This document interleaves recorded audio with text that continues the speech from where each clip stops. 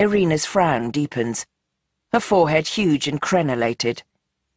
"I listen to the news," she says. "If Guardian is dead or missing, new Guardian must be appointed for men." "She's not dead, Irina. She's not even missing. She's just not here right now. She's gone away to do some important things. All right. She'll be back eventually, and she told me to look after this all while she's away." Irina turns her head from side to side to absorb this new information. Daryl can hear the gears and bones in her neck clicking. "But how do you know what to do?" she says, "when Roxanne is away." "She sends me messages. All right, Irina. She sends me little emails and text messages, and she's the one who's telling me to do all the things I'm doing. I have never done a thing without my sister say so, and when you do what I tell you, you're doing what she tells you. All right?" Irina blinks. "Yes," she says. "I did not know. Messages is good." "Good, then. So, is there anything else?" Irina stares at him. "Come on, girl, dredge it up. What's in the back of that massive head?"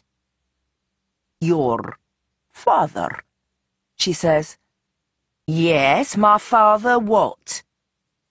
"Your father has left you a message. He wants to talk to you."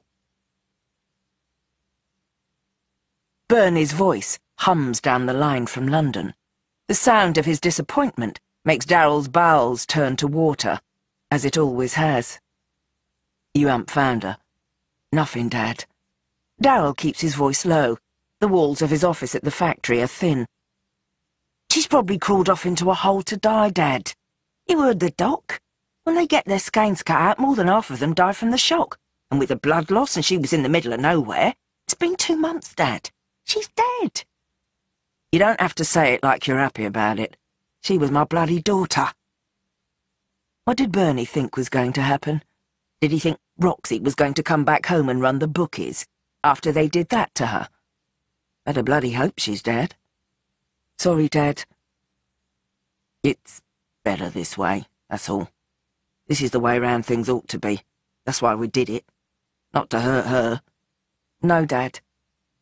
"How's it bedding in, son? How you feeling?" It wakes him up every hour through the night, squirming and twitching. The drugs they've given him, along with the glitter, are making him grow his own controlling nerves for the skein. But it feels like a fucking viper inside his chest. "It's good, Dad. The doc says I'm doing well. It's working." "When are you going to be ready to use it?" "Nearly there, Dad. Another week or 2. "Good. This is just the start, boy chick." "I know, Dad." Daryl smiles. "I'll be deadly. Come along with you to a meeting. No one will expect me to be able to do nothing. Then, pow! And if we can get it to work on you, this operation, think of who we couldn't sell it to. Chinese, the Russians, anyone with a prison population, skein transplants. Everyone's going to be doing it. We'll make a killing, Dad." "That we will." Jocelyn. Margot sent her to a psychotherapist because of the shock and trauma of the terrorist attack. She hasn't told the therapist that she didn't mean to kill that man. She hasn't said that he wasn't holding a gun. The therapist works out of an office paid for by North Star Industries, so it seems like it might not be safe. They talk in general terms. She told the therapist about Ryan. Jocelyn said, "I wanted him to like me because I'm strong and in control." The therapist said, "Maybe he liked you for different reasons?" Jocelyn said, "I don't want him to like me for different reasons. That just makes me think I'm disgusting. Why would he have to like me for different reasons than any other girl? Are you calling me weak?" She didn't tell the therapist she's back in touch with Ryan now. He emailed her, From a new address, a burner, after that thing happened at the North Star camp. She said she didn't want to hear from him, couldn't talk to a terrorist. He said, "What? I mean, what?" It's taken him months to persuade her that it wasn't him on those bulletin boards. Jocelyn still doesn't know who she believes for sure, but she knows that her mother's got into the habit of lying so completely that she doesn't even know she's doing it. Joss felt something curdle inside her when she realized her mom might have deliberately lied to her.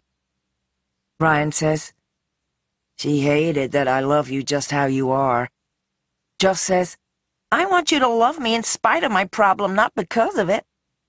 Ryan says, "I just love you, though.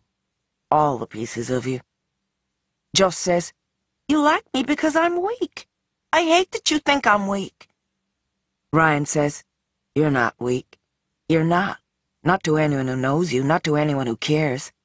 And what would it matter if you were? People are allowed to be weak." But that's the question, really. There are advertisements on hoardings now, with sassy young women showing off their long, curved arcs in front of cute, delighted boys. They're supposed to make you want to buy soda or sneakers or gum. They work. They sell product. They sell girls one other thing, quietly, on the side. Be strong, they say. That's how you get everything you want. The problem is, that feeling is everywhere now. If you want to find something different to it, you have to listen to some difficult people. Not everything they say seems right. Some of them sound mad. That man Tom Hobson, who used to be on the morning show, has his own website now. He's joined up with Urban Docs and Babe Truth and some of the others. Joss reads it on her cell phone when no one else is around. There are accounts on Tom Hobson's website of things happening in Bessapara that Joss can't really believe. Torture and experiments. Gangs of women on the loose in the north near the border, murdering and raping men at will. Here in the south, it's quiet, even with the growing border unrest. Jocelyn's met people in this country. They're mostly really nice. She's met men who agree that the laws are sensible for right now, while they're at war, and women who've invited her in for tea in their houses. But there are things she finds easy to believe, too. Tom writes about how in Bessapara, where she is right now, there are people doing experiments on boys like Ryan, cutting them to pieces to find out what's happened to them, feeding them big glops of that street drug called glitter. They say the drug's being shipped out of Bessapara, pretty near to where she is. Tom's got Google Maps of the location on the site.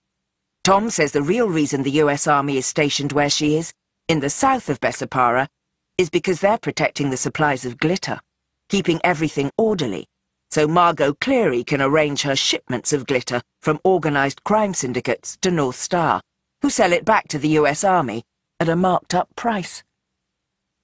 For more than a year, the Army had been giving her a small regulation packet of a purple-white powder every 3 days, for her condition. One of the sites Ryan showed her said that the powder makes girls with skein abnormalities worse. It increases the highs and the lows. Your system becomes dependent on it. But now, she's okay. She'd say it was like a miracle, but it's not like anything. It was an actual miracle. She was there for it. She prays every night in the dark in her bunk, closing her eyes and whispering, "Thank you, thank you, thank you." She's been healed. She's okay. She thinks to herself, if I was saved, there must be a reason. Joss goes to look at the unused packets stashed under her mattress, and at the photos on Tom Hobson's site of the drugs he's talking about. She texts Ryan. Secret phone, burner. He changes it every 3 weeks. Ryan says, "Do you really believe your mom's made a deal with a drugs cartel?" Joss says, "I don't believe that if she had the opportunity, she wouldn't." It's Jocelyn's day off. She signs a jeep out from the base. She's just going for a country drive, meeting up with some friends. That okay? She's the daughter of a senator tipped to run for the big house at the next election, and a major stakeholder in North Star. Of course it's okay. She consults the printouts of the maps from Tom Hobson's website. If he's right, one of the drug manufacturing centres in Bessapara is only about 40 miles away. And there was that weird thing that happened a few weeks earlier. Some of the girls from the base chased an unmarked van through the forest. The driver shot at them. They lost it in the end and reported it as possible North Moldovan terrorist activity. But Joss knows what direction it was heading in. There's a lightness in her as she gets into the jeep. She's got a half-day furlough. The sun is shining. She'll drive down to where the place should be and see if she can see anything. She's feeling light-hearted. Her skein is humming strong and true as it always does now, and she feels good. Normal. It's an adventure. Worst comes to worst, she'll have had a nice drive. But she might be able to take some photos to put online herself. But it might come out much better than that. She might find something that would incriminate her mother. Something she could email Margot and say, "If you don't back the fuck off and let me go and live my life, these are going straight to the Washington Post." Getting photographs like that wouldn't be a bad day at all. Tunde. It wasn't hard at first. He'd made friends enough to shelter him as he travelled first out through the city and satellite towns, and then towards the mountains. He knows Bessapara and North Moldova. He'd travelled here, researching the story about Awadi Atif a lifetime ago. He feels curiously safe here. And a regime cannot, in general, turn overnight from one thing to another. Bureaucracies are slow. People take their time. The old man must be kept on to show the new women how the paper mill is soused down, or how the stock-taking check on the flour order is made. All over the country, there are men still running their factories, while the women mutter among themselves about the new laws and wonder when something will happen to enforce them. In his first weeks on the road, Tunde took photographs of the new ordinances, of the fights in the street, of the dead-eyed men imprisoned in their homes. His plan was to travel for a few weeks and simply record what he saw. It would be the last chapter of the book that's waiting for him, backed up on USB sticks and in filled notebooks in Nina's apartment in New York. He'd heard rumours that the most extreme events had been in the mountains. No one would say what they'd heard, not precisely. They talked grimly of backward country folk and of the darkness that had never quite receded there, not under any of a dozen different regimes and dictators. Peter, the waiter from Tatiana Moskalev's party, had said, "They used to blind the girls. When the power first came, the men there, the warlords, blinded all the girls. That is what I heard. They put their eyes out with hot irons, so they would still be the bosses. You see?" "And now?" Peter shook his head. "No, we don't go there." So Tunde had decided, for want of another goal, to walk towards the mountains.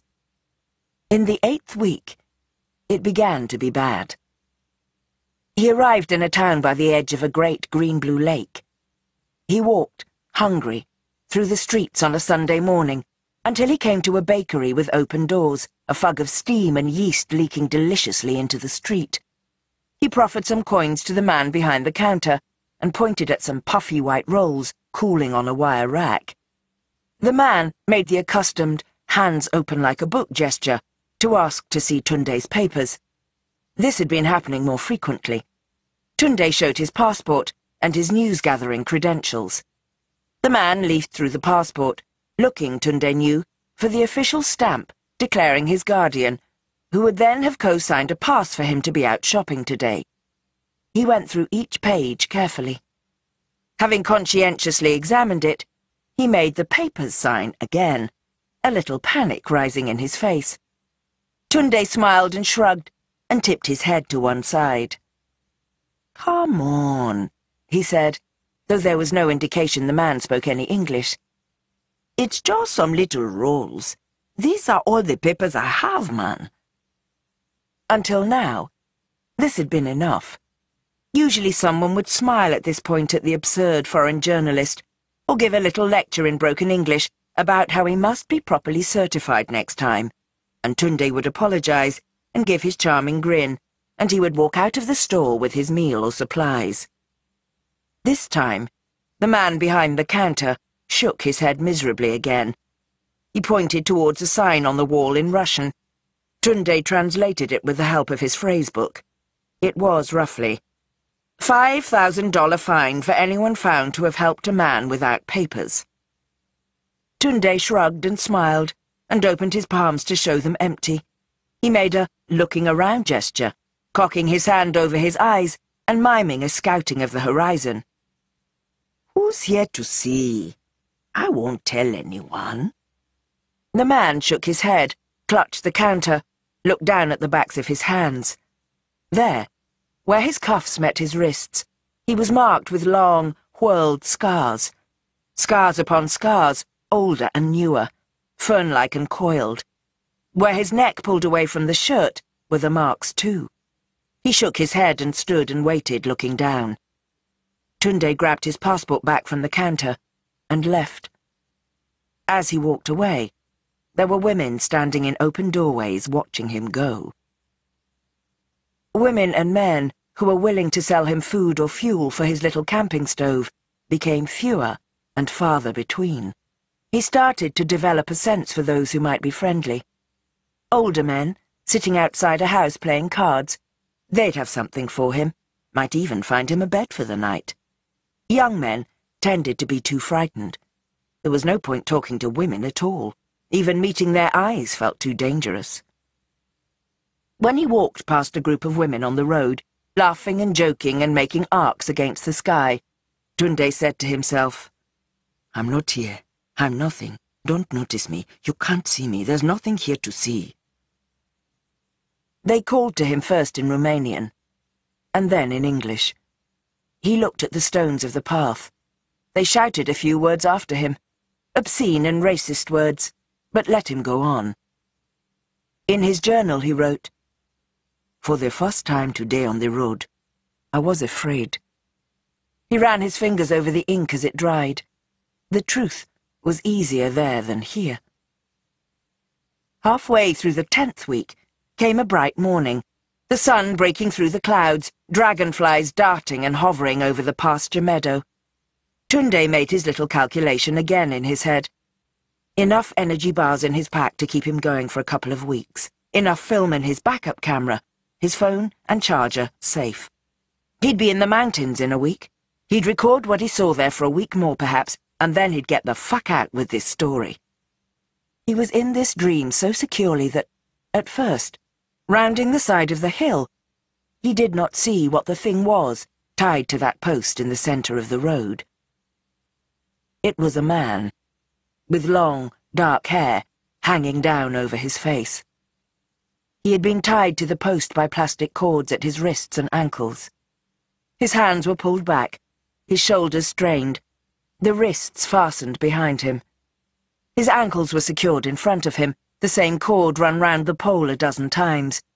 It had been hastily done by someone inexpert in ropes and knots. They had simply bound him tightly and left him there. There were the marks of pain across his body, livid and dark, blue and scarlet and black. Around his neck was a sign with a single word in Russian, slut. He had been dead for 2 or 3 days. Tunde photographed the body with great care. There is something beautiful in cruelty, and something hateful in artful composition, and he wanted to express both these things. He took his time over it, and did not look around to scout his position or make sure he was not being observed from afar. Later, he couldn't believe he'd been so stupid. It was that evening that he first became aware that he was being followed. It was dusk, and though he had walked 7 or 8 miles on from the body, its lolling head, its dark tongue, was still in his mind. He walked in the dust at the side of the road, through densely clustered trees. The moon was rising, a yellow, clouded fingernail of light between the trees. He thought to himself from time to time, I could make camp here. Come on, take out the bedroll. But his feet kept walking, to put another mile, another mile between him and the curtain of hair falling over the rotting face. The night birds were calling. He looked out into the darkness of the wood, and there among the trees to his right, he saw a crackle of light. It was small, but unmistakable. No one would take that particular thin, white, momentary filament for anything else. There was a woman out there, and she had made an arc between her palms.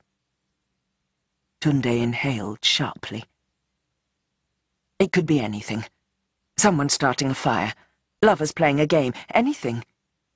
His feet started to walk more quickly. And then he saw it again in front of him. A long, slow, deliberate crackle of light.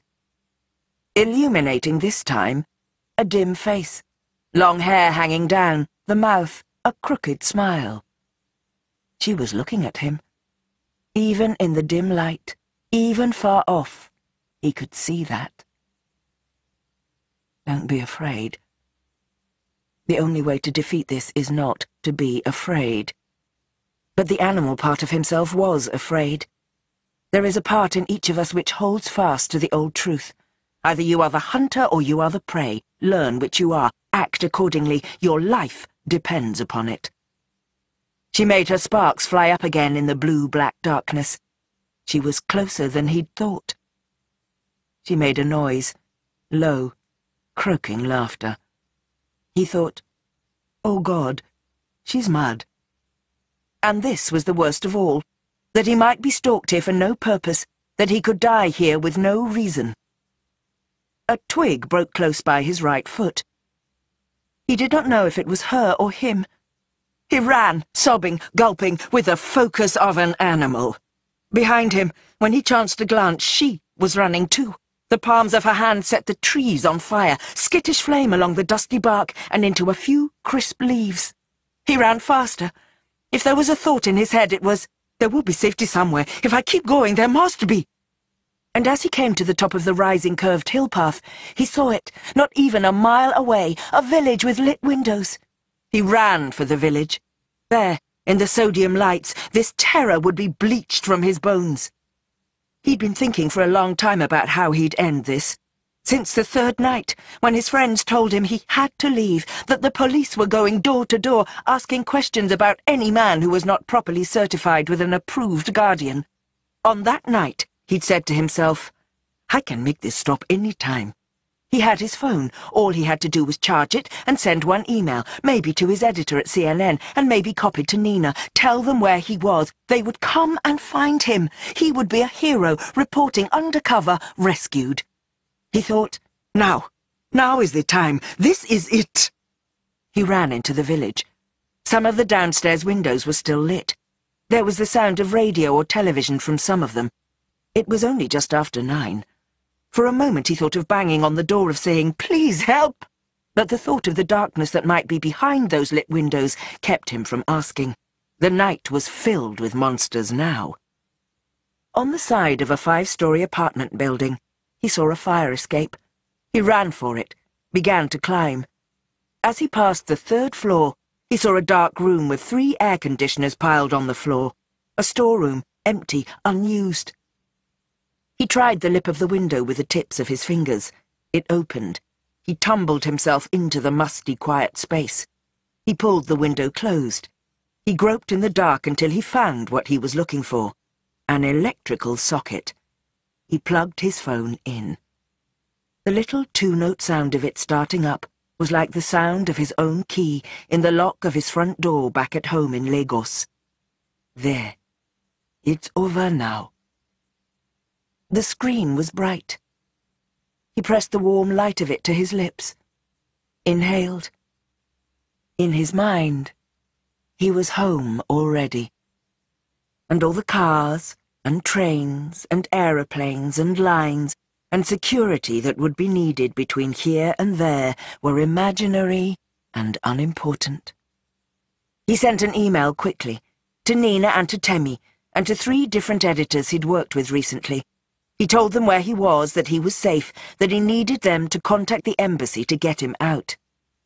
While he waited for the reply, he looked at the news. More and more skirmishes, without anyone being willing to call this an outright war. The price of oil on the up again. And there was Nina's name too, on an essay about what's happening here inside Bessapara. He smiled. Nina had only ever been here for a long weekend press junket a few months ago. What would she have to say about this place? And then, as he read, he frowned. Something felt familiar about her words. He was interrupted by the comforting warm musical ping of an email arriving. It was from one of the editors. It said, "I don't find this funny. Tunde Edo was my friend. If you've hacked this account, we will find you, you sick fuck." Another ping, another reply, not dissimilar to the first. Tunde felt panic rising in his chest. He said to himself, "It'll be okay. There's been a misunderstanding. Something has happened." He looked up his own name in the paper. There was an obituary. His obituary. It was long and full of slightly backhanded praise for his work in bringing news to a younger generation. The precise phrases implied very subtly that he'd made current affairs appear simple and trivial. There were a couple of minor mistakes. They named 5 famous women he'd influenced. The piece called him well-loved. It named his parents, his sister. He died, they recorded, in Bessapara. He had been, unfortunately, involved in a car crash which left his body a charred wreck, identifiable only by the name on his suitcase. Tunde started to breathe more quickly. He'd left the suitcase in the hotel room. Someone had taken the suitcase. He flipped back to Nina's story about Bessapara. It was an extract from a longer book that she'd be bringing out later in the year with a major international publishing house. The newspaper called the book an instant classic.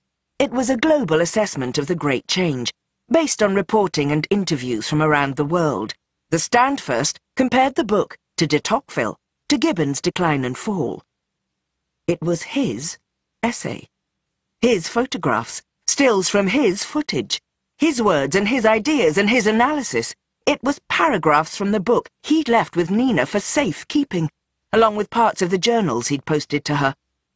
Her name was on the photographs, and her name was on the writing. Tunde was mentioned nowhere. She had stolen it from him entirely. Tunde let out a noise he had not known was in him. A bellow from the back of his throat.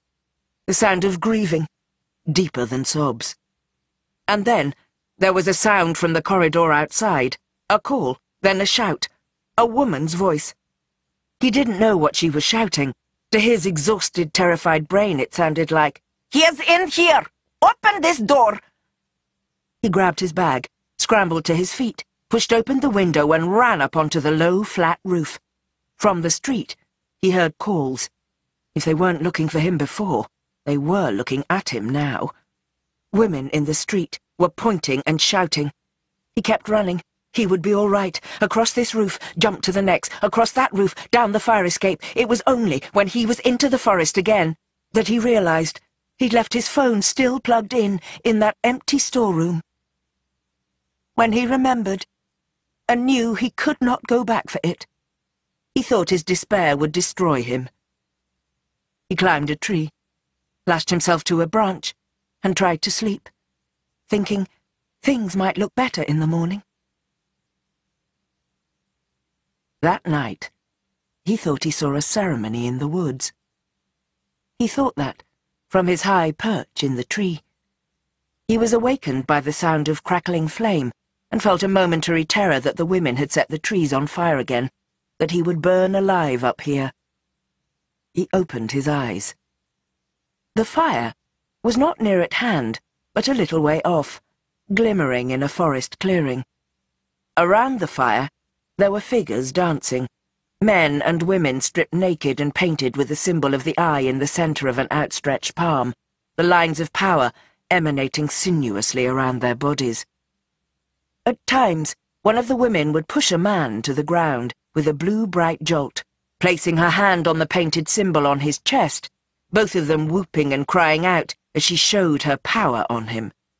She would mount him then, her hand still in the center of him, still holding him down, the frenzy of it showing on his face, urging her to hurt him again, harder, more. It had been months since Tunde had held a woman, or been held by one. He began to yearn to climb down from his perch, to walk into the center of the rock circle, to allow himself to be used as those men were used. He grew hard watching. He rubbed himself absently through the fabric of his jeans. There was the sound of a great drumming. Can there have been drums? Would it not have attracted attention? It must have been a dream. 4 young men crawled on all fours in front of a woman in a scarlet robe. Her eye sockets were empty, red and raw. There was a grandeur to her step, a certainty in her blindness. The other women prostrated themselves, kneeling and full body before her. She began to speak, and they to respond. As in a dream, he understood their words, although his Romanian was not good, and it was impossible they were speaking English. And yet, he understood. She said, "Is one prepared?" They said, "Yes." She said, "Bring him forward." A young man walked into the center of the circle. He wore a crown of branches in his hair and a white cloth tied at his waist. His face was peaceful. He was the willing sacrifice that would atone for all the others. She said, "You are weak, and we are strong. You are the gift, and we are the owners. You are the victim, and we are the victors. You are the slave, and we are the masters. You are the sacrifice, and we are the recipients. You are the son, and we are the mother. Do you acknowledge that it is so?" All the men in the circle looked on eagerly. "Yes," they whispered. "Yes, yes, please, yes, now, yes." And Tunde found himself muttering it with them. "Yes." The young man held out his wrists to the blind woman, and she found them with one sure motion, gripping one in each hand. Tunde knew what was about to happen. Holding his camera, he could barely make the finger on the shutter release press down. He wanted to see it happen. The blind woman at the fire was all the women who had nearly killed him, who could have killed him. She was Enuma, and she was Nina, and she was the woman on the rooftop in Delhi, and she was his sister Temi, and she was Noor, and she was Tatiana Moskalev, and she was the pregnant woman in the wreckage of the Arizona Mall. The possibility had been pressing in on him all of these years, pushing down on his body, and he wanted it done now, wanted to see it done. In that moment, he longed to be the one with his wrists clasped. He longed to kneel at her feet, his face buried in the wet soil. He wanted the fight over. He wanted to know who won, even at his own cost. He wanted the final scene. She held the young man's wrists. She pressed her forehead to his. "Yes," he whispered. "Yes." And when she killed him, it was ecstasy. In the morning, Tunde still does not know whether it was a dream.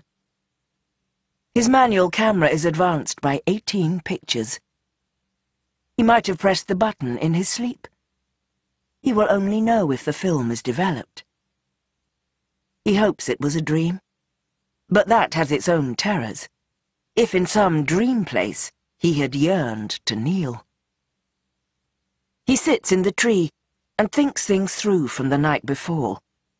It does look better in the morning somehow, or at least less terrifying. The report of his death can't have been an accident or a coincidence. It's too much. Moskalev or her people must have discovered that he'd gone, that his passport had gone with him. The whole thing must have been staged. The car accident, the charred body, the suitcase. This means one very important thing. He cannot go to the police. There is no more fantasy. He had not quite realized before that this fantasy still clung to the edges of his mind, that he can walk into a police station with his hands up and say, "Sorry, cheeky Nigerian journalist here. I've made some mistakes. Take me home." They won't take him home. They will take him out into a quiet place in the woods and shoot him. He is alone. He needs to find an internet connection. There will be one somewhere. A friendly man who'll let him use the home computer for just a few minutes. He can convince them in 5 lines that it's him, that he's really alive. He's shaking as he climbs down from the tree. He'll walk on from here. He'll stay in the forest and head for a village he passed through 4 days ago with some friendly faces. He'll send his messages. They'll come for him. He shifts his bag on his back and sets his face to the south. There's a noise in the bushes to his right. He whirls around, but the noise is on the left too, and behind him. There are women standing up in the bushes, and he knows then with a terror like a springing trap. They've been waiting for him, waiting all night to catch him. He tries to break into a run, but there's something at his ankles, a wire, and he falls, down, down, struggling, and someone laughs, and someone jolts him on the back of the neck. When he wakes, he is in a cage, and something is very bad. The cage is small and made of wood. His backpack is in here with him. His knees are pulled up to his chest. There is no room to stretch them out. He can feel from the throbbing ache in his muscles that he's been like this for hours. He's in a woodland camp. There is a small campfire burning.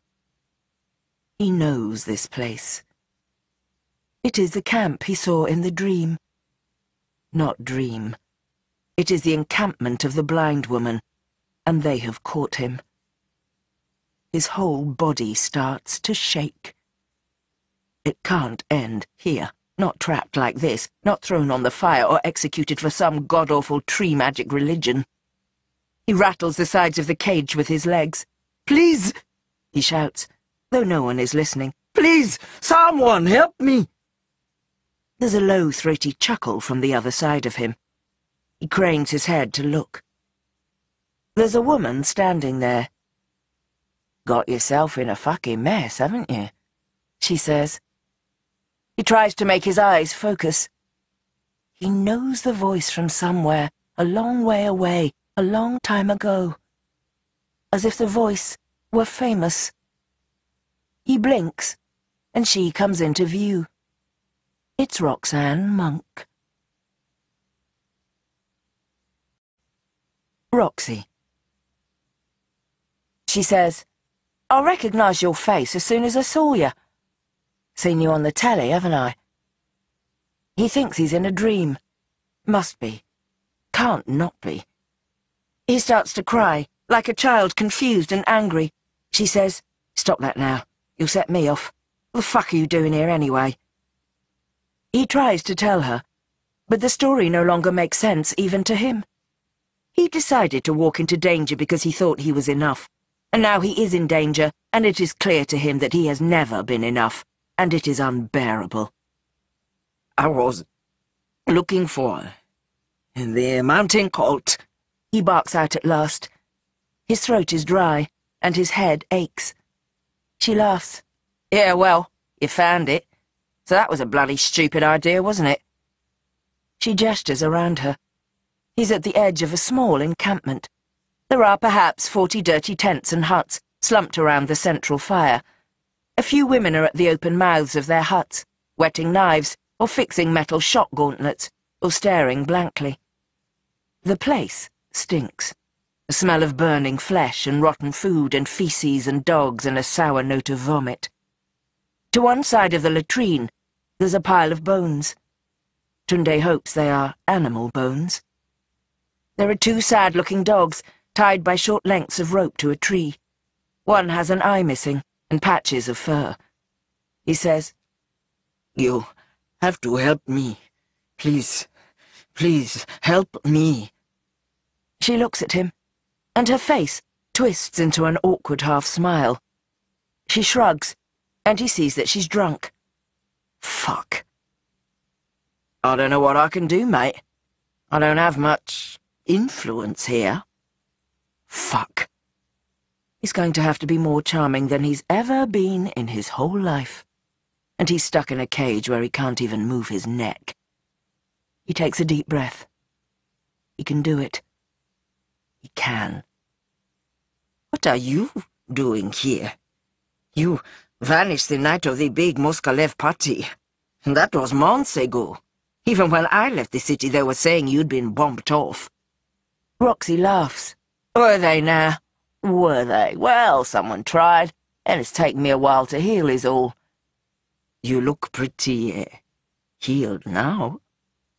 He looks her up and down appreciatively. He's particularly impressed with himself for doing so without being able to move. She laughs. "I was going to be president of this fucking country, you know. For about 3 hours there. I was going to be the fucking president." "Yeah," he says. "I was going to be the star of Amazon's fall lineup." He looks right and left. "Think they're coming for me now with a drone?" And then she's laughing. And he's laughing too. The women at the entrances to the tents glance over at them balefully. "Seriously, what are they going to do with me?" he says.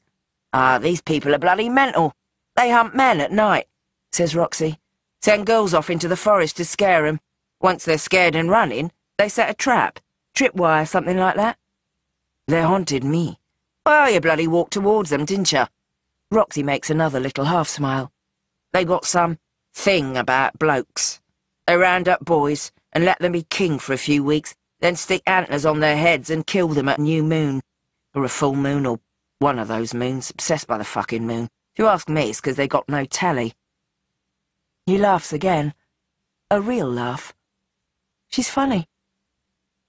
This is the magic by daylight. Tricks and cruelty. The magic is in the belief in magic. All this is people with an insane idea. The only horror in it is imagining oneself into their minds, and that their insanity might have some consequences on the body. "Listen," he says. "Now we're here. How hard would it be for you to get me out?" He gives the door of his cage a little push with his feet. It is bound fast by several twine cords. It would not be hard for Roxy to cut them if she had a knife, but the people around the encampment would see. She pulls a flask out of her back pocket and takes a little swig, shakes her head. "They know me," she says, "but I don't bother them. They don't bother me." "So, you've been hiding in the wood for weeks, not bothering them?" "Yeah," she says. A fragment of something he read a long time ago floats through his mind. A flattering looking-glass.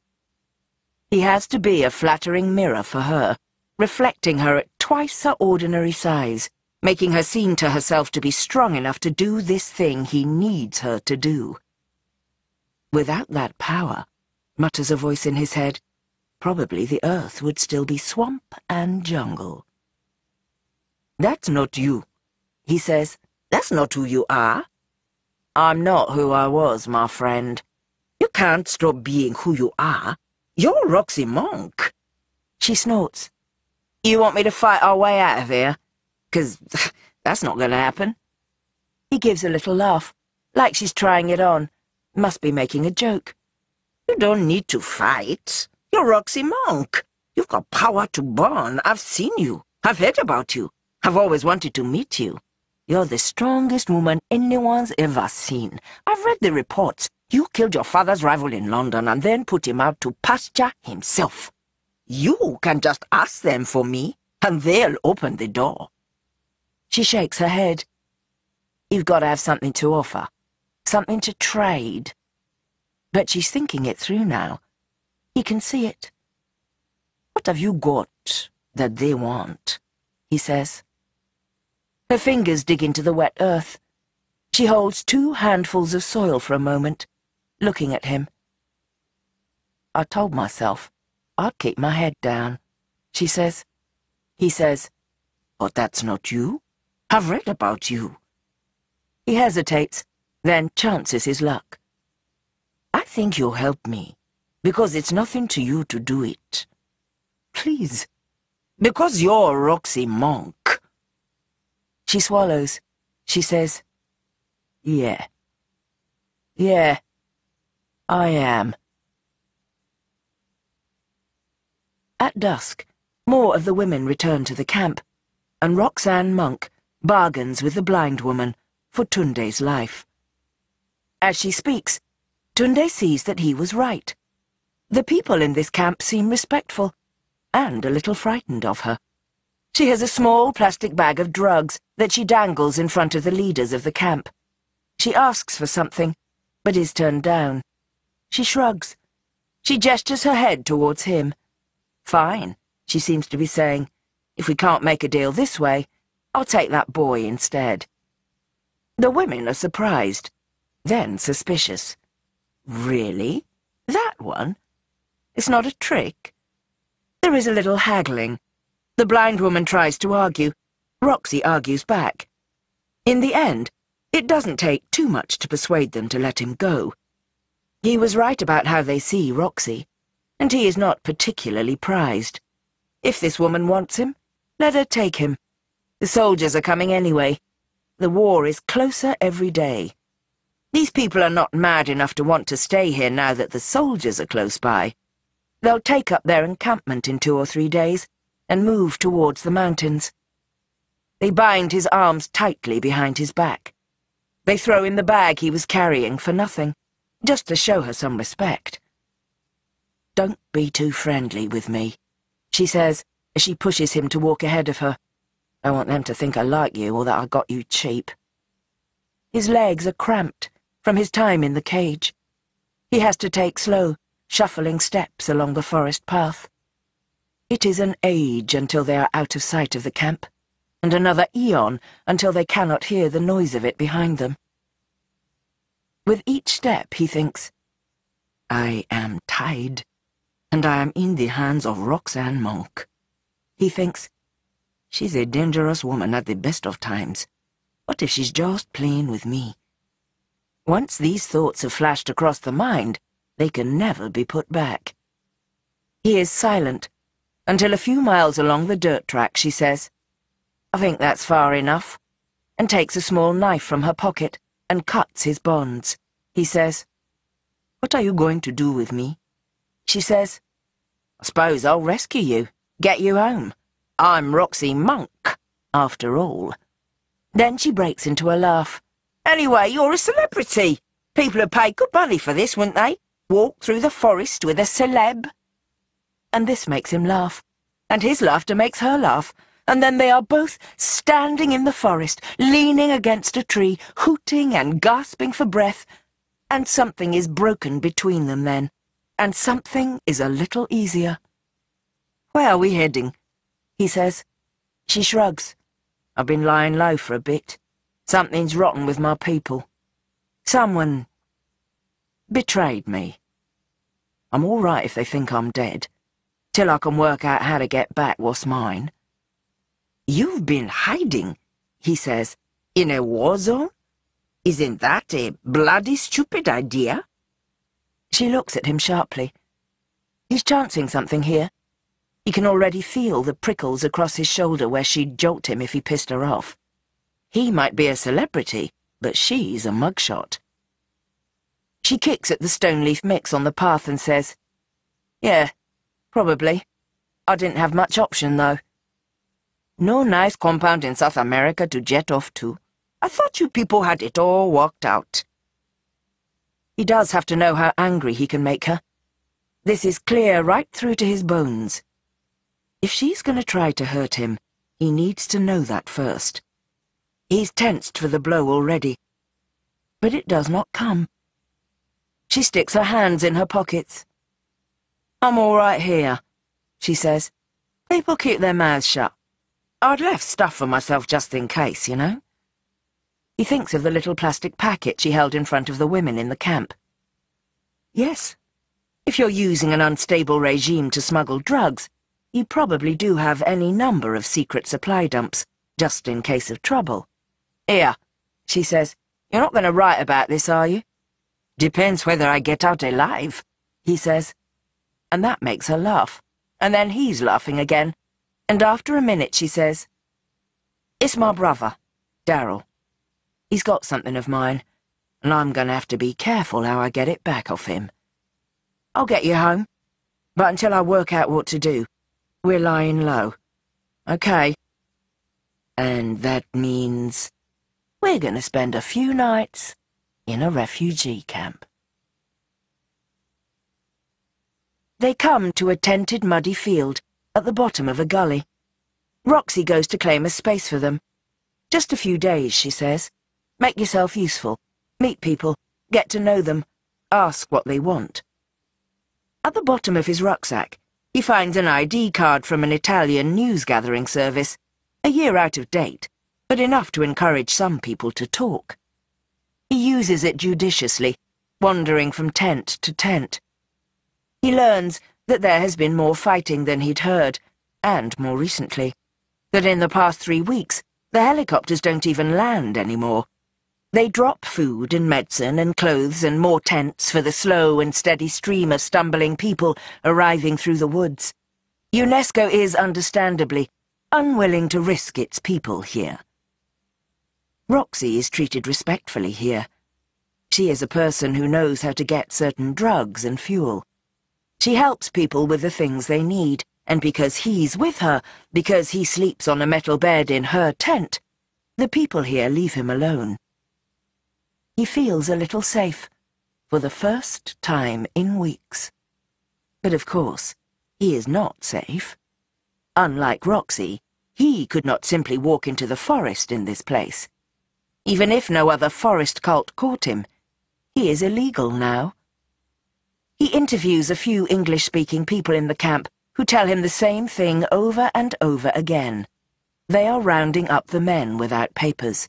They go away for work detail, but they do not return. Some of the men here and some of the women tell the same story. There have been editorials in the newspapers and thoughtful-to-camera pieces on the one working black-and-white TV in the hospital tent. The subject is, how many men do we really need? Think it over, they say. Men are dangerous. Men commit the great majority of crimes. Men are less intelligent, less diligent, less hard-working. Their brains are in their muscles and they're pricks. Men are more likely to suffer from diseases, and they are a drain on the resources of the country. Of course we need them to have babies, but how many do we need for that? Not as many as women.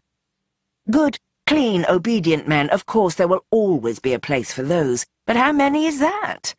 Maybe 1 in 10? You can't be serious, Kristen. Is that really what they're saying?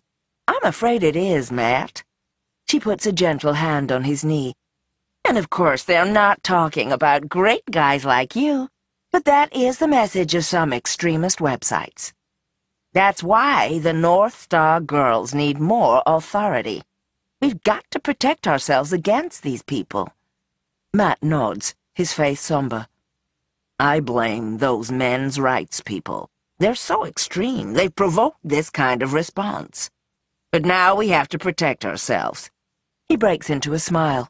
And after the break, I'll be learning some fun self-defense moves you can practice at home. But first, the weather on the ones. Even here, even after all Tunde has seen, he can't really believe that this country is trying to kill most of its men. But he knows that these things have happened before. These things are always happening. The list of crimes punishable by death has grown longer. A newspaper announcement from a week-old paper suggests that surly refusal to obey on 3 separate occasions will now be punishable by work detail. There are women here in the camp, caring for 8 or 10 men, who all huddle around her, vying for her approval, desperate to please, terrified of what might happen if she removed her name from their papers. Roxy could leave the camp at any time, but Tunde is alone here. On their third night in the camp, Roxy wakes a few moments before the first tang and crackle of the power blows the lamps strung along the central pathway of the camp. She must have heard something, or just felt it. The way the nylon is humming, the power in the air. She opens her eyes and blinks. The old instincts are still strong in her. She has not lost them, at least. She kicks Tunde's metal frame bed. "Wake up!" He's tangled half in and half out of the sleeping bag. He pushes the cover off him, and he's almost naked there. Distracting, even now. "What?" he says, then hopefully, "Helicopter?" "Don't you wish," she says. "Someone's attacking us." And then he's wide awake, pulling on his jeans and fleece. There's the smashing sound of glass and metal. "Stay low to the ground," she says, "and if you can, run into the woods and climb a tree." And then someone puts her hand to the central generator and summons all the power that is in her body and sends it hurtling through the machine, and the low lights burst into sparks and glass filaments all around the camp, and the darkness becomes absolute. Roxy hauls up the back of the tent, where it always leaked anyway, through the rotten stitching, and Tunde bellies out, starts for the forest. She should follow him. She will, in a moment. But she pulls on a dark jacket with a deep hood, wraps a scarf around her face. She'll keep to the shadows, work her way around to the north. That'll be the safest route out, anyway. She wants to see what's going on, as if she could still turn anything to her will. Around her, there are already screams and shouts. She's lucky that her tent wasn't on the edge of the camp. Some are burning there already, probably with people still inside, and there's the sweet stench of petrol. It will be several minutes yet until everyone in this camp even knows what's happening, and that it is not an accident or a generator fire. Through the tents, by the red glow of the fire, she glimpses a short, squat woman, setting aflame with the spark from her hands. The flash lights her face white for an instant. Roxy knows the look on her face. She's seen it before. The kind of face her dad would have said was a bad bet for business. Never keep someone on a job who likes it too much. She knows when she sees the single flash of that gleeful and hungry face that they're not here to raid for what they can find. They're not here for anything that can be given. They start by rounding up the young men. They go tent to tent, pulling them down or setting them on fire so the occupants have to run out or burn. They're not neat about it, not methodical. They're looking for any halfway decent-looking young men. She was right to send Tunde into the forest. A wife, or perhaps a sister, tries to stop them from taking the pale-skinned, curly-haired man who's with her. She fights off two of them with precise and well-timed jolts to the chin and the temple. They overwhelm her easily and kill her with a particular brutality. One of them grabs the woman by the hair, and the other delivers a bolt directly through the woman's eyes. Finger and thumb pressed against her eyeballs, the very liquid of them scrambled to a milky white. Even Roxy has to look away for a moment. She backs further into the forest, climbs a tree hand over hand, using a loop of rope to help her. By the time she's found a crisscross place where three branches meet, they have turned their attention to the man. He will not stop screaming. Two of the women take him by the throat and send a paralysis into his spine. One squats on top of him. She pulls off his trousers.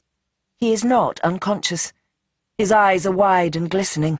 He is struggling for breath. Another of the men tries to rush forward to help him and gets a crack to the temple for his trouble. The woman on top cups his balls and dick in her palm. She says something, laughs. The others laugh too. She tickles him there with the tip of a finger, makes a little crooning sound, as if she wants him to enjoy it. He can't speak.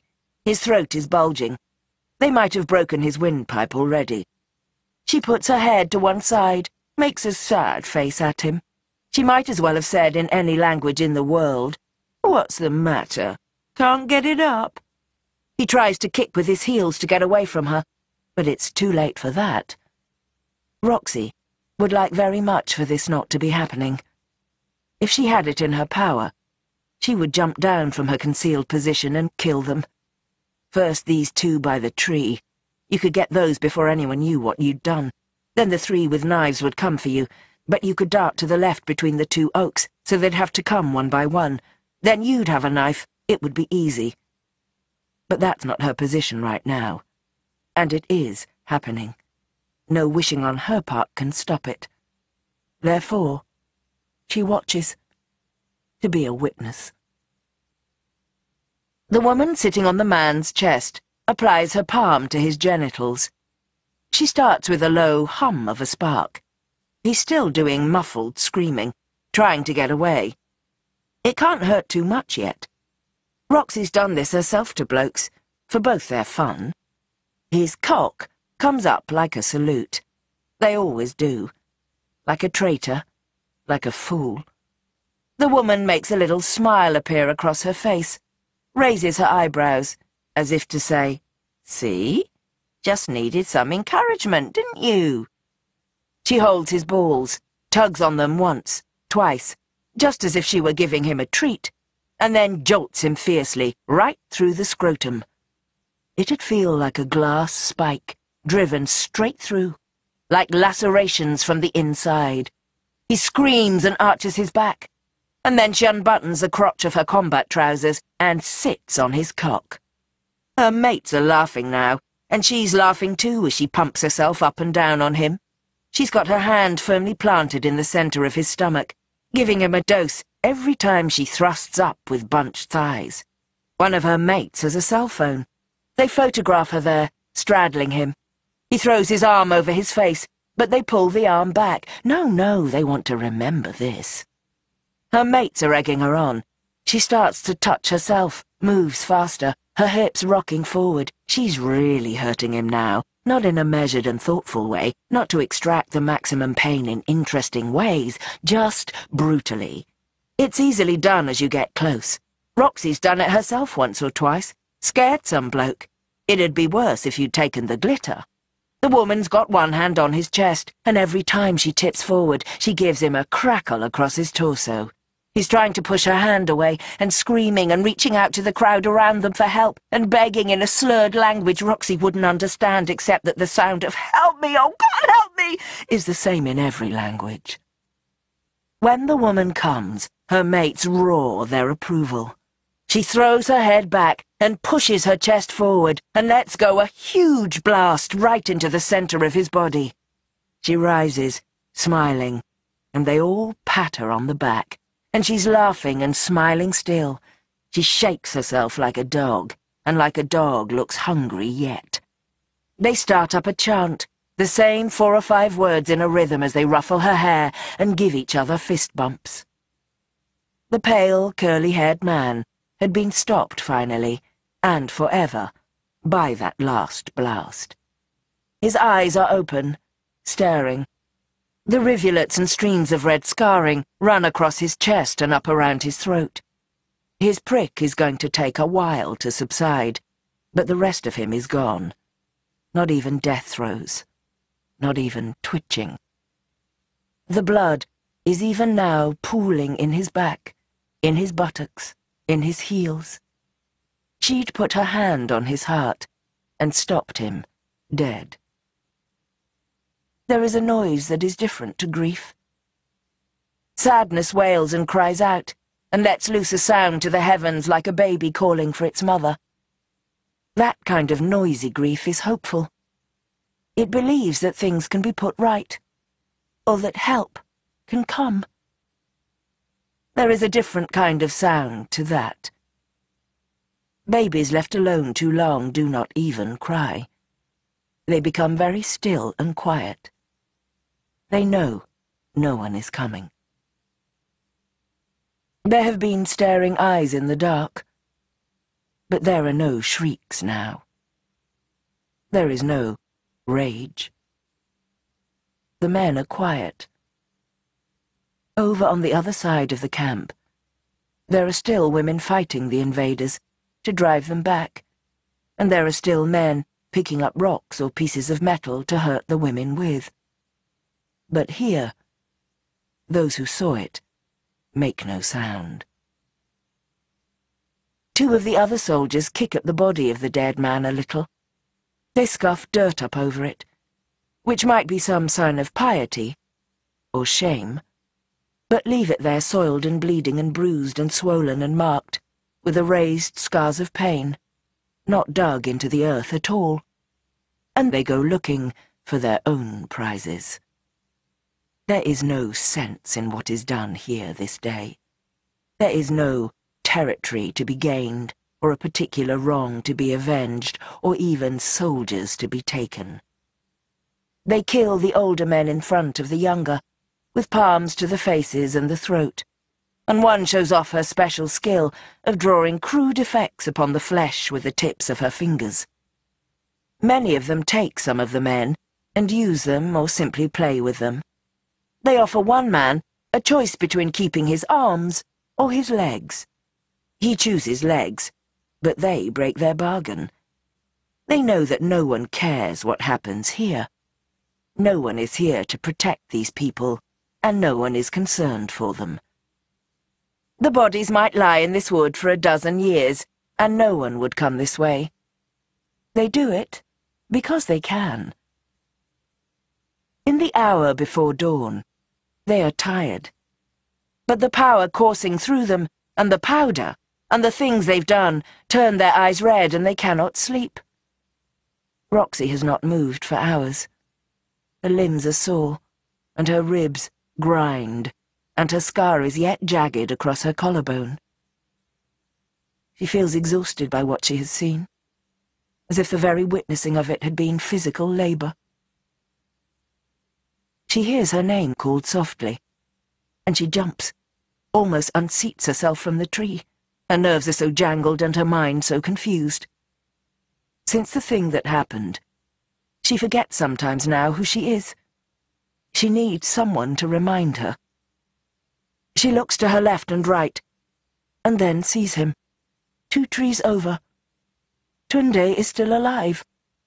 He's lashed himself to a branch with 3 coils of rope, but spotting her in the pre-dawn light, he starts to untie himself. After this night, he looks like home to her, and she can tell she looks the same to him. Something familiar and secure in all of this. He climbs a little higher, where the branches meet and mingle, and hauls himself, hand over hand, towards her, finally dropping down softly in the little perch she's found. She's well hidden in a place where 2 great limbs of the tree meet, making a little nest of a thick branch that one person can rest their back on, while the other leans on them. He drops down onto her. He's taken some injury, she can tell, in the night. He's broken something at his shoulder, and they lie heavily together. He reaches for her hand, interlaces his fingers with hers to keep them steady. They are both afraid. He smells fresh, like something green and budding. He says, "I thought you were dead, when you didn't follow me." She says, "Don't speak too soon. Could still be dead tonight." He makes a little rough breath, a sign in place of a laugh. He mutters, "This also has been one of the dark places of the earth." They both fall, dazed for a few minutes, into a staring trance, a little like sleep. They should move, but the presence of a familiar body is too comforting to give up. For a moment. When they blink, there is someone in this tree, just beneath them. A woman in green fatigues, one hand in an army gauntlet, 3 fingers sparking as she climbs. She's shouting back down to someone on the ground. She's using her flashes to peer up through the trees, to burn the leaves. It's still dark enough that she can't see. Roxy remembers a time she and a couple of the girls heard there was a woman beating up her boyfriend in the street. It had to be stopped. You can't let that kind of thing keep on if you own a place. By the time they got there, it was just her, drunk, railing around the street, shouting and swearing. They found him, in the end, hiding in the cupboard under the stairs, and although they tried to be good and kind, Roxy thought in her heart, "Why didn't you fight back? Why didn't you try? You could have found a frying pan to hit her with. You could have found a spade. What good did you think hiding was going to do?" And here she is, hiding, like a man. She's not sure what she is anymore. Tunde is resting on her, his eyes open, his body tense. He's seen the soldier, too. He stays still. Roxy stays still. They're concealed here, even as the dawn brings on more danger. If the soldier gives up, they could be safe. The woman climbs a little higher in the tree. She's setting fire to the lower branches, though for now they flare and then smoulder out. There's been rain recently. That's lucky. One of her mates throws her up a long metal batten. They've had fun with this, inserting it and setting it crackling. She starts to sweep the upper boughs of the next tree over with this rod. No hiding place is perfect. The woman makes a swift jab. Too close to Roxy and Tunde. Too close. The tip of it ends no more than 2 arms' reaches away from his face. When the woman raises her hand, Roxy can smell her. The yellow scent of sweat, the acid smell of the glitter metabolizing through the skin, the peppery radish of the power itself in use. The combination as familiar as Roxy's own skin. A woman with her strength up and no ability to contain it. Tunde whispers to her, "Just shock her once. It conducts both ways. When the pole comes towards us next time, grab it and shock her very hard. She'll fall to the floor. The others will have to look after her. We can get away." Roxy shakes her head, and there are tears in her eyes. And Tunde has a sudden feeling, as if his heart has opened, as if the wires around his chest have all at once unfurled. He has an idea of something.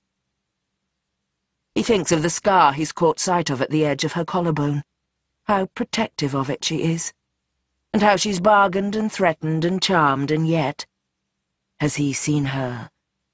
Has she ever hurt anyone in his presence since she found him in the cage? Why was she hiding in the jungle? She, a monk. She, the strongest there ever was. He had never thought of this before. He hasn't imagined for years what a woman could be without this thing, or how she could have it taken from her. The woman reaches with her rod again. The tip catches the back of Roxy's shoulder, sending an iron nail of pain into her, but she remains silent. Tunde looks around. Beneath the tree they're hiding in, there is only marshy ground. Behind them are the remains of several stomped flat tents, and 3 women toying with a young man who is at his very limit. Ahead, and to the right, there is the burned-out generator, and half concealed by branches, an empty metal gasoline drum they've used as a rain collector. If it's full, it's no use to them, but it might be empty. The woman is calling back to her friends, who are shouting up words of encouragement to her. They found someone hiding in one of the trees towards the entrance of the camp. They're looking for more. Tunde shifts position carefully. Movement will catch the soldiers' eyes, and then they'll be dead. They only need the soldiers distracted for a few minutes, just enough to get away. He reaches into his backpack, rootles his fingers through to an internal pocket, and pulls out 3 canisters of film. Roxy is breathing softly, watching him. She can tell from the way he's looking what he's going to try. He lets his right arm drop, like a vine detached from the tree, like nothing. He hefts the film canister in it and skims it towards the oil drum. Nothing. The throw was too short. The canister has thumped into the soft earth, dead as blood. The woman is climbing again, and making those broad sweeps with a metal rod, He takes up another film canister, this one heavier than the other, and for a moment he's puzzled as to why. Then he remembers. This is the one he put his American change into, as if he'd ever use those pennies again. It almost makes him laugh.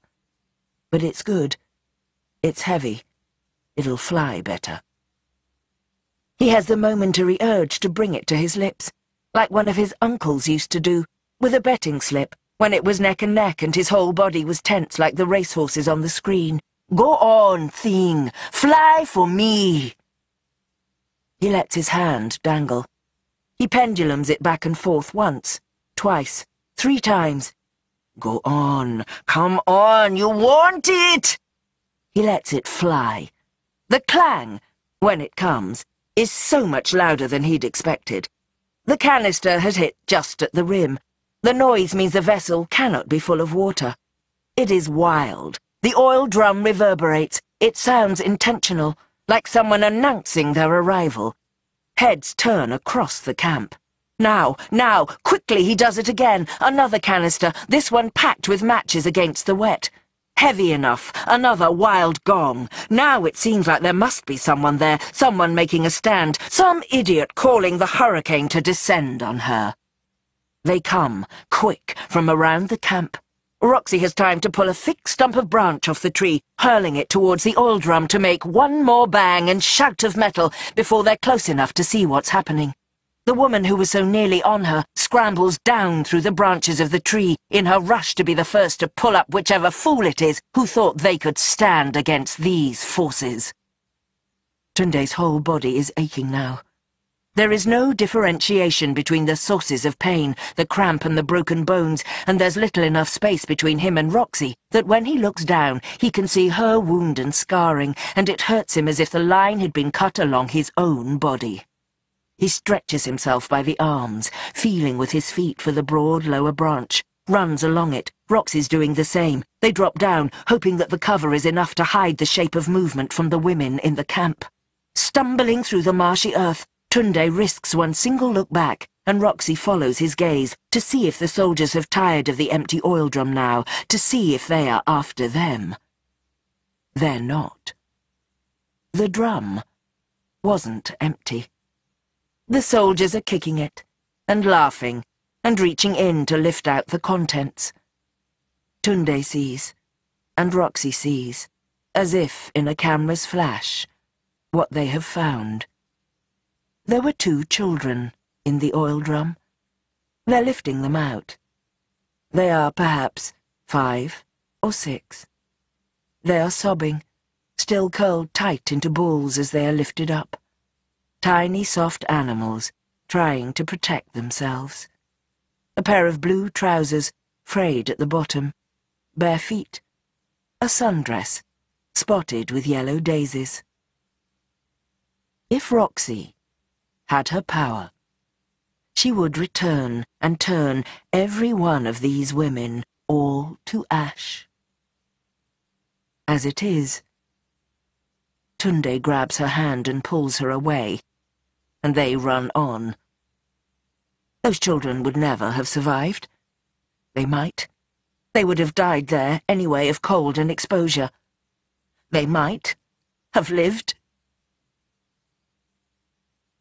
It is a cold dawn, and they run hand in hand, unwilling to let one another go. She knows the way of the land and the safest roads, and he knows how to find a quiet place to hide. They keep running until they can only walk, and still they walk on, mile after mile, in silence, palms pressed together. Towards dusk, he spots one of the deserted rail stations that populate this part of the country, waiting for Soviet trains that never came. They are mostly home to roosting birds now. They smash a window to pile in, and find a few mouldy cushions on wooden benches, and in a cupboard a single dry woolen blanket. They dare not make a fire, but they share the blanket, together, in a corner of the room. He says, "I've done a terrible thing." And she says, "You saved my life." She says, "You can't even believe half the things I've done, mate. Bad, bad things." And he says, "And you saved my life." In the dark of the night, He tells her about Nina, and how she published his words and his photographs under her name, and how he knows by that she was always waiting to take from him everything he had. And she tells him about Daryl, and what was taken from her, and in that telling, he knows everything. Why she carries herself like this, and why she's been hiding all these long weeks, and why she thinks she can't go home, and why she hasn't struck against Daryl at once and with great fury, as a monk would do. She had half forgotten her own name, until he reminded her of it. One of them says, "Why did they do it, Nina and Daryl?" And the other answers, "Because they could." That is the only answer there ever is. She holds his wrist, and he is not afraid. She runs her thumb along the palm of his hand. She says, "The way I see it, I'm dead, and so are you. What do dead people do for fun around here?" They are both injured and hurting. His collarbone, he thinks, is broken. There is a grinding pain in it every time he shifts position. Theoretically, he is stronger than her now, but this makes them both laugh. She is short and stocky like her dad, the same thick bull's neck, and she has fought more than him. She knows the ways of fighting. When he plays at pushing her back onto the ground, she plays at putting her thumb on the center of his pain, where the shoulder joins the neck. She presses just enough to make him see stars. He laughs, and she laughs, breathless and foolish in the middle of the storm. Their bodies have been rewritten by suffering. They have no fight left. They cannot in that moment tell which of them is supposed to be which. They are ready to begin. They move slowly. They keep their clothes half on. She traces the line of an old scar at his waist. He took it in Delhi when he first learned fear. He touches his lips to the livid line at her collarbone. They lie, side by side. After what they've seen, they cannot want it fast or hard now. Either of them. They touch one another gently, feeling out the places where they are alike and where they are different. He shows her he is ready, and she is ready too. They slide together simply, key in a lock. "Ah," he says. "Yes," she says. It's good. Her around him inside her. They fit. They move slowly and easily, taking account of each other's particular pains, smiling and sleepy, and for a moment, without fear. They come with soft, animal grunts, snuffling into each other's necks, and fall asleep like that, legs intertwined underneath a found blanket in the center of a wall. Audio Guide for the Museum of Post-Cataclysm Artifacts. This artifact is a large stone carving affixed to a wall. It is flat, with a triangular roof piece supported by 2 pillars. There is a shield containing a cross under the triangular roof piece. The center of the carving has been completely obliterated. The display text reads, "Exceptionally complete Cataclysm-era carving around 5,000 years old, found in Western Britain." The carvings are uniformly found in this condition. Something has been deliberately removed from the center, but it is impossible to ascertain what was lost. Among the theories are that these stones framed portraits, or lists of local ordinances, or that they were simply a rectangular form of art with nothing in the center. The chiseling was clearly a protest against whatever was, or was not, represented by the central portion.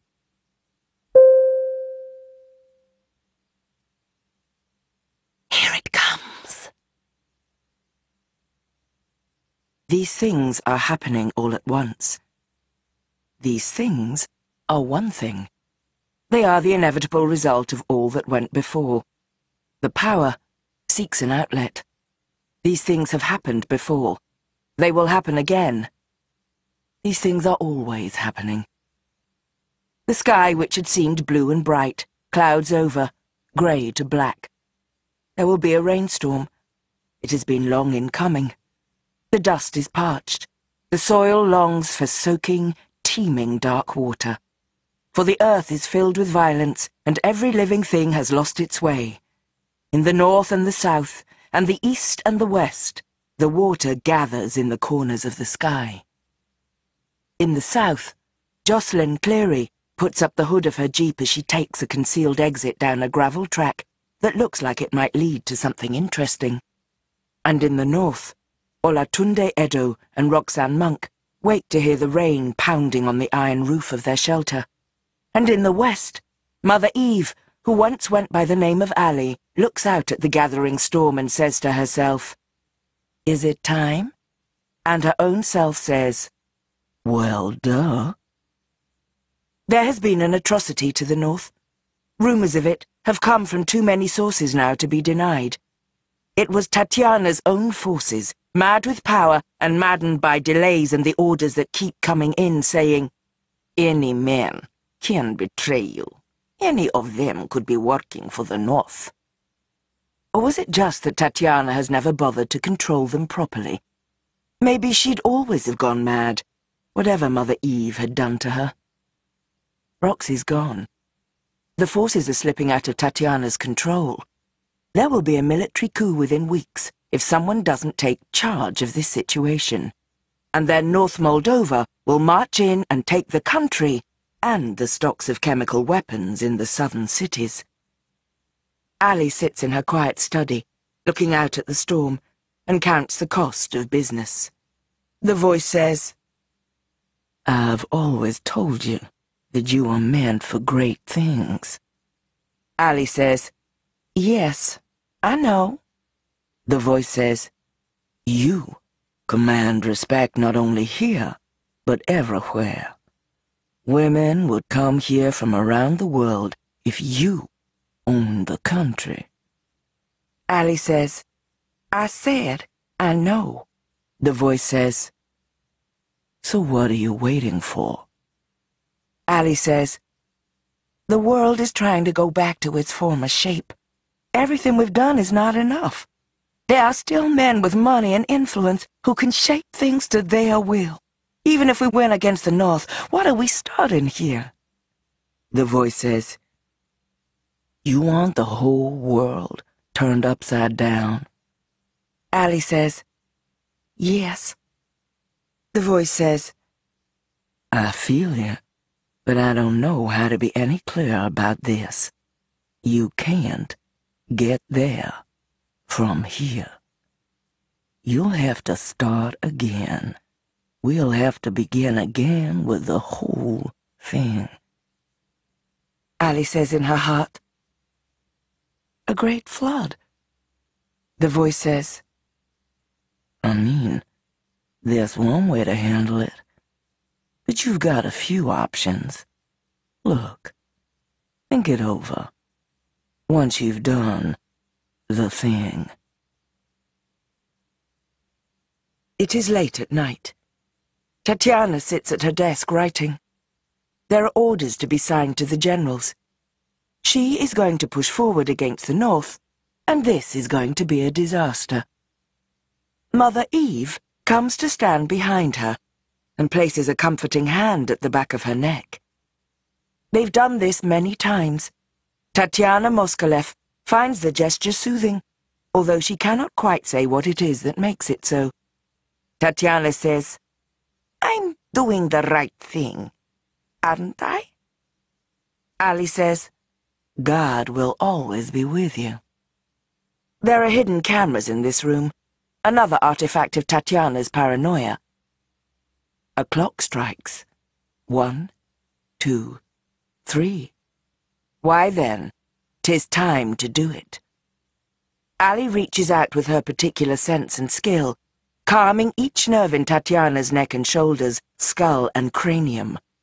Tatiana's eyes close, her head nods, and, as if it weren't part of her at all, as if for this moment she couldn't even detect what it's doing, Tatiana's hand creeps across the table to the sharp little letter opener lying on the pile of papers. Ali feels the muscles and nerves trying to resist, but they're used to her now, and she to them. Dampen down the reaction. Here, strengthen the one. There. It wouldn't be so easy if Tatiana hadn't drunk so much, and taken a concoction of Ali's own manufacture, something Roxy had cooked up for her in the labs. It's not easy now, but it can be done. Ali places her mind in Tatiana's hand, holding the letter opener. There's a smell suddenly in the room, a scent like rotten fruit, but the hidden cameras can't pick up a smell. In one swift movement, too fast for Mother Eve to do anything about it, how could she have suspected what was about to happen? Tatiana Moskalev, maddened by the crumbling of her power, slashes at her own throat with a sharp little knife. Mother Eve jumps back, screaming, shouting for help. Tatiana Moskalev bleeds out over the papers across her desk, her right hand still twitching, as if it were alive. Daryl. They sent me from the office, says the lumbering Irina. There is a soldier on one of the paths at the back. Shit. They watch through the closed-circuit TV. The factory's 8 miles down a dirt track from the main road, and the entrance is concealed by hedges and forest. You'd have to know what you were looking for to find it. But there's a soldier. Just one, no sign of a larger party, not far from their perimeter fence. She's a mile out from the factory proper, all right. She can't even see it from where she is, but she's there, walking around the fence, taking photographs on her phone. The women in the office look at Daryl. They're all thinking, what would Roxy do? He can see it on their foreheads, like they've written it there in marker pen. Daryl feels the skein in his chest start to throb and twist. He's been practicing with it after all. There's a part of Roxy right here, and that part knows just what to do. He's strong, mightier than the mightiest. He's not supposed to show any of these girls what he can do. Bernie's been very clear about that. The cat is not to be let out of the bag. Until he's ready to be shown off to the highest bidders in London as an example of what they can do, he's to keep it secret. The skein whispers to him, "She's only one soldier. Go out there and give her a fright." Power knows what to do. It has a logic to it. He says, "All of you, watch me. I'm going out." He talks to the skein as he walks down the long gravel path and opens the gate in the perimeter fence. He says, "Don't fail me now. I'll pay good money for you. We can work together on this, you and me."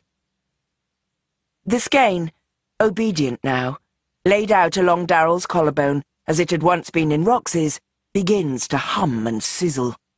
It is a good feeling. That is an aspect of the situation Daryl had suspected, but not confirmed until now. Feels a little bit like being drunk. In a good way. In a strong way. Like that feeling you get when you're drunk, that you could take all comers. And in this case, you really could. The skein talks back to him. It says, "I'm ready." It says, "Come on, my son." It says, "Whatever you need, I've got it." Power doesn't care who uses it. The skein doesn't rebel against him, doesn't know that he's not its rightful mistress. It just says, "Yes, yes, I can. Yes, you've got this." He lets a little arc pass between his finger and his thumb. He's still not used to that feeling. It buzzes uncomfortably on the surface of the skin, but it feels strong and right inside his chest. He should just let her go, but he can take her no sweat. That'll show them. When he looks back at the factory, the women are crowded around the windows watching him. A few of them are straying out onto the path to keep him in their eye line. They're muttering to each other behind their hands. One of them makes a long arc between her palms. They're sinister fuckers, the way they move together. Roxy's gone too easy on them all these years, letting them have their weird little ceremonies and use the glitter in their off hours. They go into the woods together at sunset and don't come back till dawn, and he can't fucking say anything, can he? Because they turn up bang on time and they get the job done. But something's going on. He can tell it by the smell of them. They've made a little fucking culture here, and he knows they talk about him, and he knows they think he shouldn't be here. He crouches low, so she won't see him coming. Behind Daryl, the tide of women grows. Roxy says in the morning, when she and Tunde are dressed again, "I can get you out of the country." He had forgotten, really, that there is an out of the country to get to. Already this feels more real and more inevitable than anything that has come before. He pauses halfway through pulling on a sock. He's left them to dry overnight. They still stink, and their texture is crisp and gravelly. "How?" he says. She shrugs one shoulder, smiles. "I'm Roxy Monk. I know a few people around here." "You want to get out?" Yes, he does. Yes, he says to her. "What about you?" She says, "I'm going to get my thing back, and then I'll come and find you." She's got something back already. She's twice her natural size. He thinks he likes her, but he has no way to know for certain. She has too much to offer him to be a simple proposition right now. She gives him a dozen ways to find her as they walk the long miles from here to there. This email inbox will go to her, even though it looks like a shell company. That person will always know how to reach her, eventually. She says more than once, "You saved my life," and he knows what she means. At a crossroads between fields, next to a shelter for a twice-a-week bus, she uses a payphone to call a number she knows by heart. When the call's finished, she talks him through what's going to happen. A blonde woman in an airline hat will pick him up this evening and drive him across the border. He'll have to be in the boot, sorry, but that's the safest way. It'll take about 8 hours. "Waggle your feet," she says, "or you'll get a cramp. It hurts, and you're not going to be able to get out." "What about you?" She laughs. "I'm not getting in the boot of a bloody car, am I?" "What then?" "Don't worry about me." They part just after midnight, outside a tiny village whose name she cannot pronounce. She kisses him once, lightly on the mouth. She says, "You'll be all right." He says, "You're not staying." But he knows how this goes. The process of his life has taught him the answer. If she were seen taking particular care of a man, it'd make her look soft in her world, and it'd put him in danger if anyone thought he meant something to her. This way, he could be any kind of cargo. He says, "Go and take it back. Anyone worth knowing will think more of you for surviving this long without it." Even as he says it, he knows it's not true. No one would think anything much of him for surviving this long. She says, "If I don't try, I'm not myself anymore anyway." She walks on, taking the road to the south. He puts his hands into his pockets and his head down and strolls into the village, trying to look like a man sent on an errand that he has every right to be about. He finds the place just as she described it. There are 3 shuttered shops, no lights in the windows above them. He thinks he sees a curtain twitch in one of the windows and tells himself he imagined it. There's no one waiting for him here, and no one chasing him.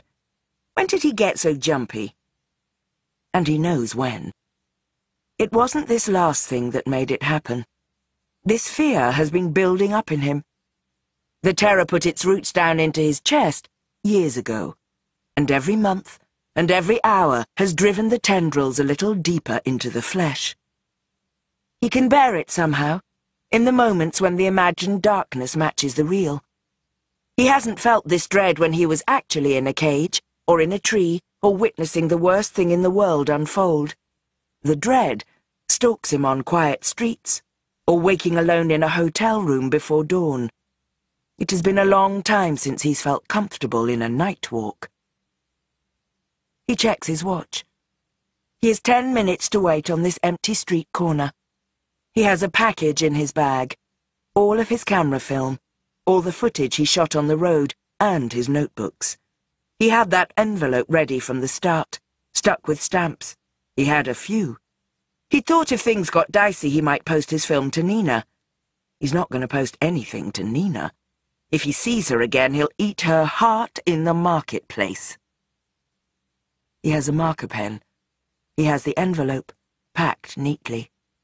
And on the opposite corner of the street, there's a postbox. How likely is it that the postal service is still working here? He'd heard in the camp that it did still work in the larger villages, the towns and cities. Things have broken down on the border and in the mountains, but they're miles from the border and the mountains now. The box is open. There's a time listed for a pickup tomorrow. He waits. He thinks. Maybe there will be no car. Maybe there will be a car, and instead of a blonde woman with a hat, there'll be 3 women who bundle him into the back seat. Maybe he'll end there, thrown out onto the road between one town and the next, used and torn. Maybe there'll be a blonde woman with a hat who'll take the money she's being paid for this and say she's crossed the border. She'll let him out of the car to run in the direction she tells him is freedom, but there'll be no freedom there. Only the forest and the chase, and the end of it in the soil, one way or another.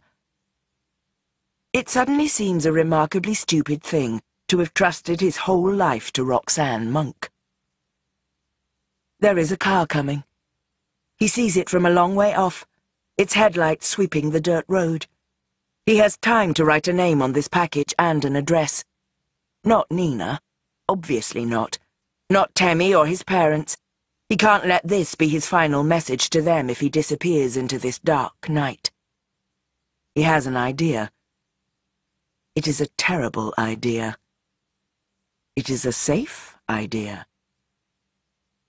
If he doesn't come through this, there is one name and mailing address he could write on this package which would make sure the images would be sent around the world. People should know, he says to himself, what has happened here. To witness is the first responsibility.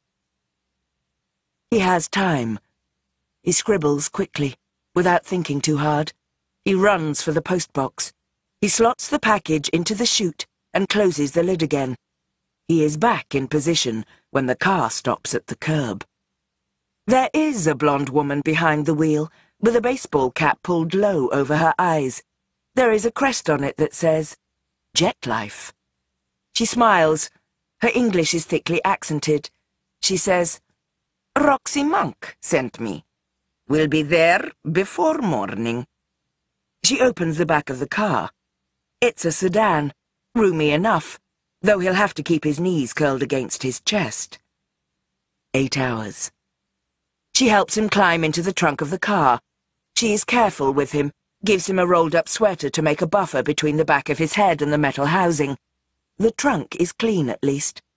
As his nose meets the curled fibers of the interior carpet, he smells only the floral chemical scent of shampoo. She gives him a large bottle of water. When finished, can piss in bottle. He smiles up at her. He wants her to like him, to feel that he is a person, not a cargo. He says, Traveling coach, huh? These seats get smaller every year. But he can't tell if she's understood his joke. She pats his thigh as he settles in.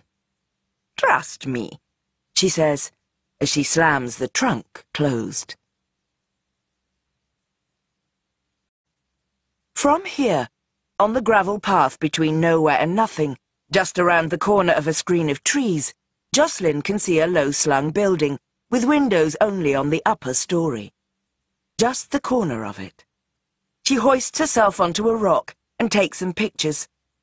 It's inconclusive. She should probably get closer, although that's a stupid idea.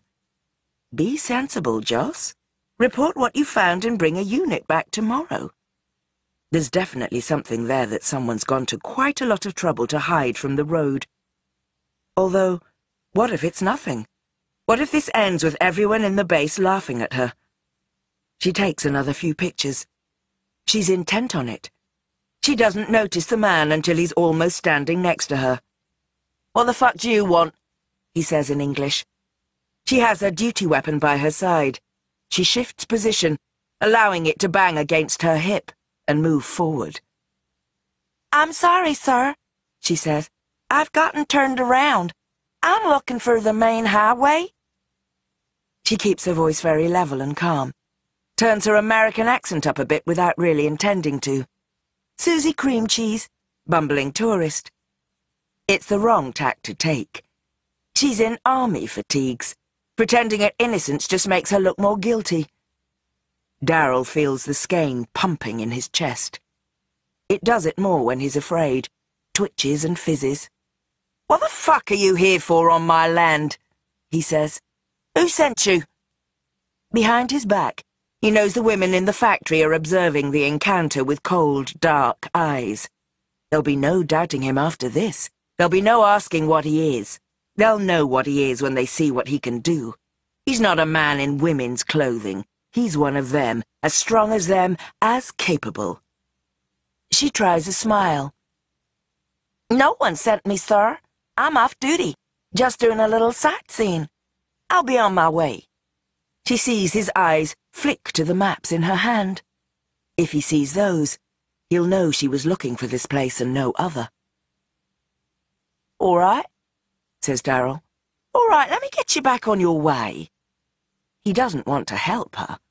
He's coming too close. She should call this in. Her hand twitches towards her radio. He reaches out 3 fingers of his right hand, and with a single swift jolt, he kills the radio dead. She blinks, sees him for a moment as himself. Monstrous.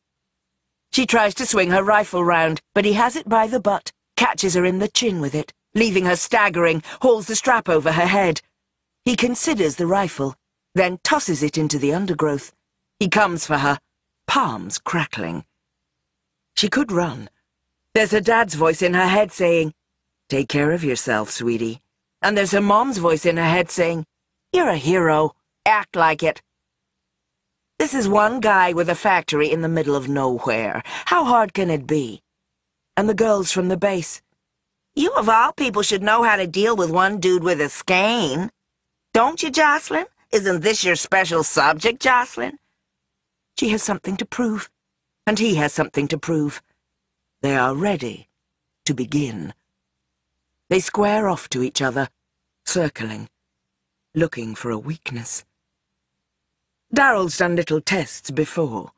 He gave minor burns and hurts and damage to a couple of the surgeons who worked with him, just to see if it'd work. And he's practiced alone. But he's never used it before in a fight, not like this. It's exciting. He has a sense, he finds, of how much he's got left in the tank. It's loads. More than loads. He lunges for her, and misses, and lets an excited jolt earth through his feet. And he's still got loads. No wonder bloomin' Roxy always looked so pleased with herself. She was carrying this round inside her. He'd have felt pleased with himself, too. He does. Jocelyn's skein is twitching. It's just because she's excited. It's working now better than it ever has. It's been so good since Mother Eve cured her. And now she knows why that happened. Why God made that miracle for her. It was for this, to save her from this bad man trying to kill her. She tightens her stomach and runs for him, feinting to the left, pretending to go for his knee, and at the last moment, as he's stooping to defend against her, she twists right, reaches up, grabs his ear and gives him a jolt to the temple. It's smooth and easy, sweetly humming. He gets her on the thigh, and it hurts like fuck, like a rusty blade scraped along the bone.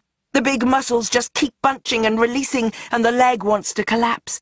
She hauls herself upright with the right leg, dragging the left behind her. He's got a lot of power. She can feel it crackling on his skin. The kinds of jolts he gives are muscular and iron-hard, not like Ryan's, not like anyone she's fought with. She remembers her training for fighting an opponent who is simply stronger, simply has more to work with. She's going to have to let him play himself out on her, presenting to him the bits of the body where he can do least damage. He's got more juice in the tank than she does, but if she can trick him into spending some into the earth, if she can be faster and more nimble than him, she'll have this. She backs away, dragging the leg a little more than she needs to. She makes herself stumble a little. She clutches at the hip. She watches him watching her. She holds out a warding hand. She lets the leg collapse under her. She falls to the ground. He's on her like the wolf on the lamb, but she's faster than him now, rolling to the side so that he discharges his killing blow into the gravel. He roars and she kicks him hard in the side of the head with her good leg. She reaches up to grab the back of his knee. She has it planned like they taught her. Bring him to the ground. Go for the knees and ankles. She has enough. One solid blow here where the ligaments join, and he'll tumble. She grabs at his trousers and makes contact, her palm firm against his calf to jolt him. And there's nothing. It's gone. Like a motor revved to a standstill, like a pool of water drained into the earth. It's not there. It must be there. Mother Eve gave it back to her. It must be there. She tries again, concentrates, thinks of the stream of running water like they taught her in her classes, thinks of how it flows naturally from place to place, if she only allows it. She could find it again if she had just a moment. Darryl kicks her hard in the jaw with his heel. He'd also been waiting for the blow that didn't come, but he's not one to waste his chance. She's kneeling now on all fours, gasping, and he kicks her in the side, once, twice, 3 times. He can smell bitter oranges suddenly, and a scent like burned hair. He pushes her head down with the heel of his hand, delivering a charge to the base of her skull. It becomes impossible to fight with a jolt there. He knows it was done to him once long ago in a park at night. The mind becomes confused, the body goes limp. There is nothing to be done. He holds the charge steady.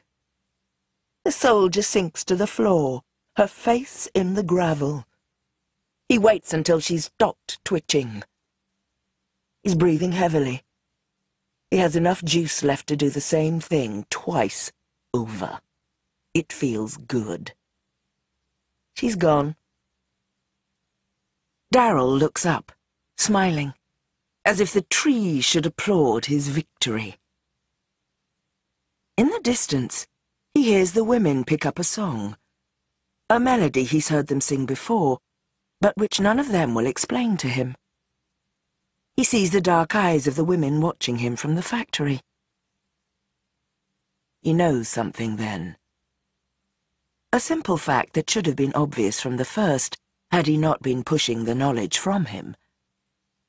The women are not glad to see what he has done, or that he could do it. The fucking bitches are just staring at him.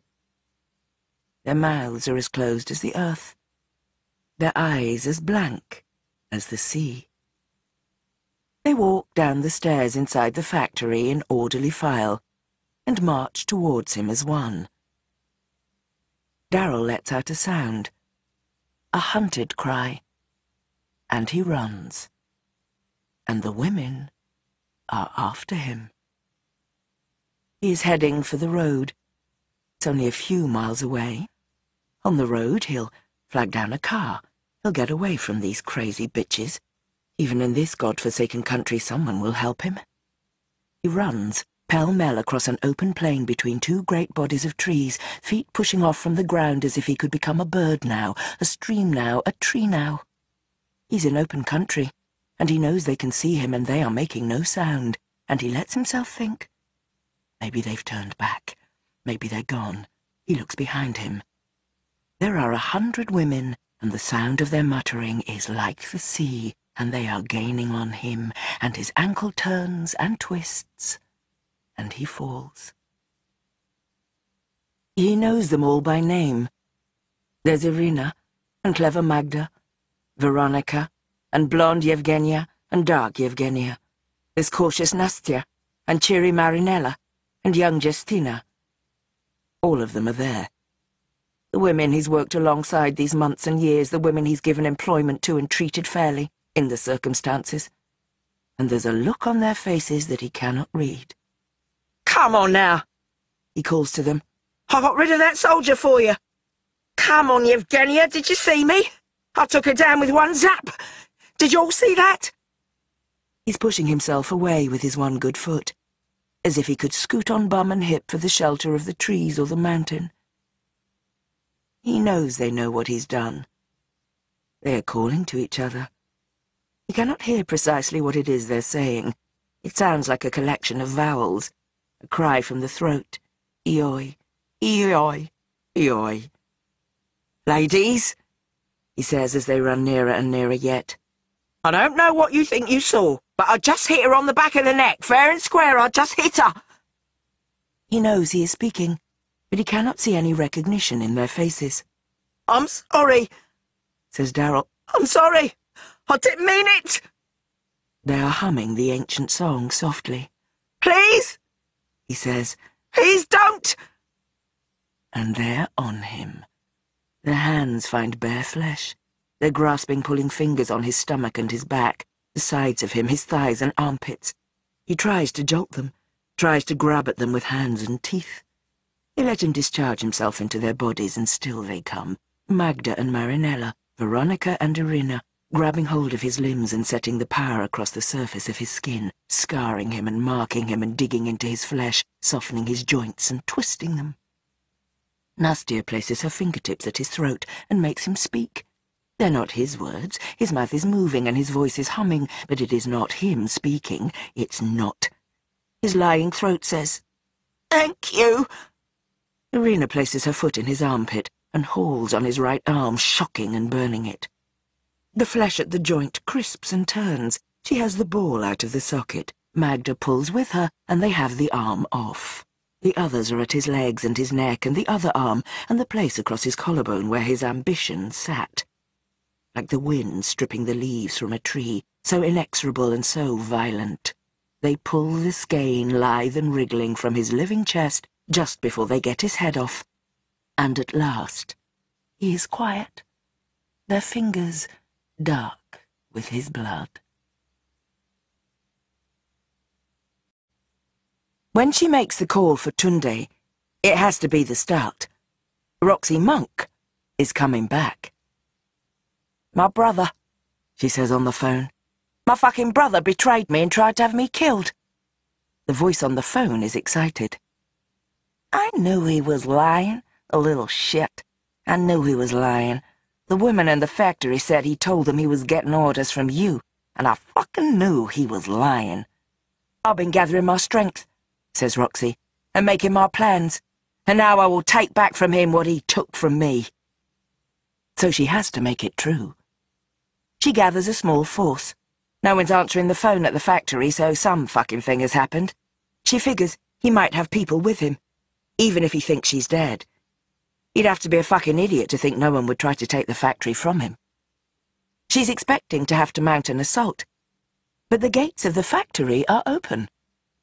Her workers are all sitting on the lawns.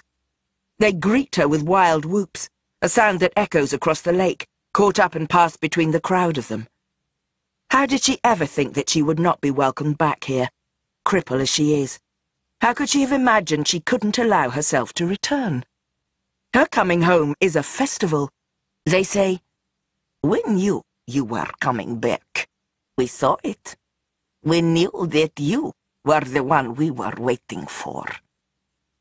They crowd around her. They touch her hand.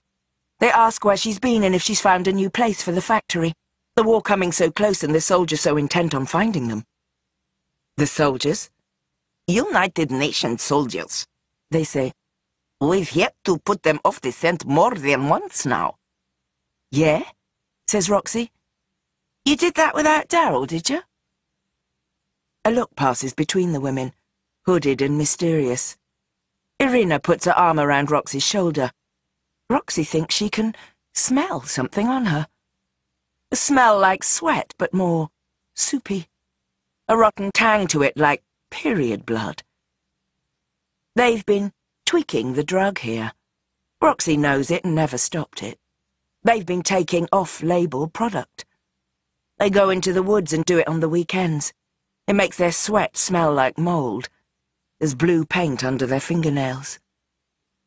Irina squeezes Roxy tightly. She thinks the woman's going to pick her up. Magda takes her hand. They walk with her towards the cold storage fridge where they keep the volatile chemicals. They open the door.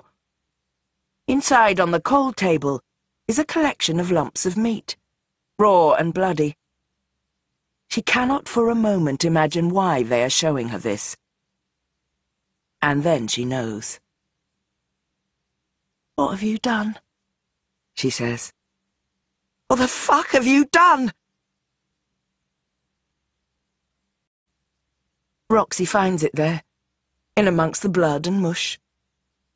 Her own self, her beating heart, the part of her that powered all the rest, a thin and rotting piece of gristle, the muscles striated purple and red. There was a day, 3 days after Darryl took it from her, that she realized she wasn't going to die. The spasms across her chest had ceased. The red and yellow flashes had disappeared from her eyes. She had bandaged herself up and walked to a hut she knew in the woods and waited there for death. But on the 3rd day, she knew death was not going to take her. She thought then, "It's because my heart is still alive. Outside my body, in his body, but still alive." She thought, "I would know if it were dead." But she hadn't known. She holds her palm to her collarbone. She waits to feel something. Mother Eve comes to meet Roxanne Monk off the Midnight Army transport into the train station in Bazarabiaska, a city a little to the south. She could have waited for Roxy in the palace, but she wanted to see her face. Roxy Monk is thinner. She looks pained and worn. Mother Eve holds her in a tight embrace, forgetting for a moment to probe or question with her special sense. There's the smell of her friend, just the same, pine needles and sweet almonds. There's the feeling of her. Roxy pulls away awkwardly. Something's wrong. She's almost silent as they drive through the empty streets to the palace. "You're the president now, then?" Ali smiles. It couldn't wait. She pats the back of Roxy's hand, and Roxy moves the hand away. "Now you're back, we should talk about the future." Roxy smiles a tight, thin-lipped smile. In Mother Eve's apartments in the palace, when the last door is closed and the last person is gone, Ali looks at her friend wonderingly. "I thought you were dead," she says. "I almost was," says Roxy. "But you came back to life. The one the voice told me was coming. You are a sign," says Ali. "You are my sign, just as you always were. God's favor is with me." Roxy says, "Don't know about that." She undoes the top 3 buttons of her t-shirt to show what's there to be seen, and Ali sees it. And she understands that this sign which she hoped would point in one direction is pointing entirely in another. There was a symbol that God placed in the sky after the last time she destroyed the world. She licked her thumb and drew an arc across the heavens, spreading the multitude of color and sealing her promise that she would never again flood the face of the earth. Ali looks at the crooked, upside-down bow of the curved scar across Roxy's chest.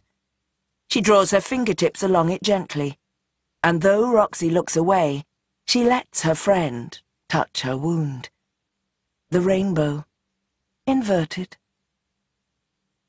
"You were the strongest one I ever knew," she says, "and even you have been brought low." Roxy says, "I wanted you to know the truth." "You were right," says Ali. "I know what this means." Never again. The promise written across the clouds. This thing cannot be allowed to happen again. "Listen," says Roxy. "We should talk about the North. The war. You're a powerful woman now." She makes a little half smile. "You always was on your way somewhere. But there's bad things happening up there. I've been thinking, maybe you and me together can find a way to stop it." "There's only one way to stop it," says Mother Eve, calmly. "I just think, I don't know, we could work it out somehow. I could go on telly, talk about what I've seen, what's happened to me." "Oh, yes. Show them the scar. Tell what your brother did to you. There would be no stopping the fury then. The war would begin in earnest." "No, that's not what I mean. No, Eve. You don't understand. It's going to absolute shit up there. I mean, crazy fucking batshit weirdo religious nutcases going around killing kids." Eve says, "There's only one way to put it right. The war has to start now. The real war. The war of all against all. Gog and Magog," whispers the voice. "That's right." Roxy sits back a little bit in her chair. She's told Mother Eve the whole story. Every last part of what she saw and what was done to her and what she was made to do. "We have to stop the war," she says. "I still know how to get stuff done, you know. I've been thinking. Put me in charge of the army in the North. I'll keep order, we'll patrol the border, real borders like a real country. And you know, we'll talk to your friends in America. They don't want fucking Armageddon breaking out here. God knows what weapons a Wadi Atif has." Mother Eve says, "You want to make peace." "Yeah?" "You want to make peace? You want to take charge of the army in the North?" "Well, yeah."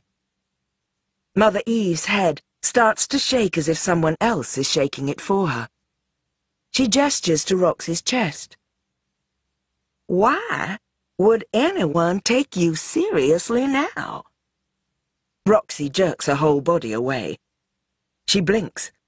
She says, "You want to start Armageddon." Mother Eve says, "It's the only way. It's the only way to win." Roxy says, "Do you know what's going to happen? We'll bomb them and they'll bomb us and it'll spread out wider and wider and America will get involved and Russia and the Middle East and the women will suffer as much as the men, Evie. The women will die just as much as the men will if we bomb ourselves back to the Stone Age. And then we will be in the Stone Age." Yeah?"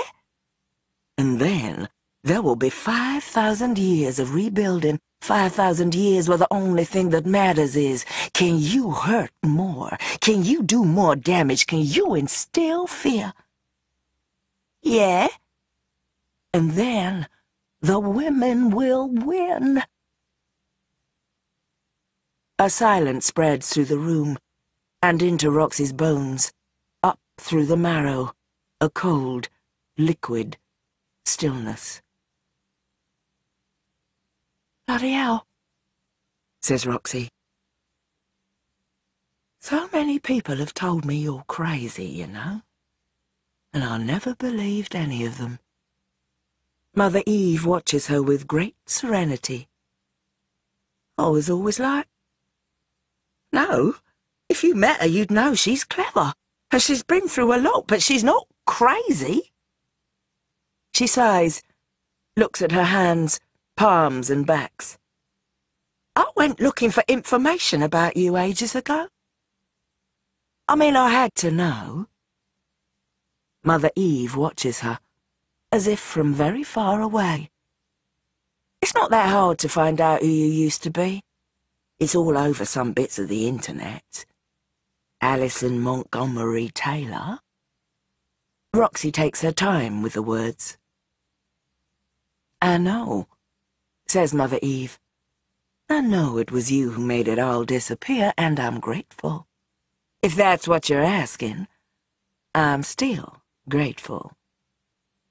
But Roxy frowns, and in that frown, Allie knows she's made a mistake somewhere along the line.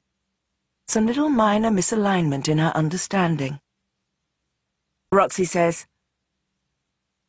"I'll get it, right? If you killed him, he probably deserved killing. But you should go and look at what his wife's doing now. She's called Williams now. Remarried a Lyle Williams in Jacksonville. She's still there. You should go and look her up." Roxy stands up. "Don't do this," she says. "Please don't." Mother Eve says, "I'll always love you." Roxy says, "Yeah, I know."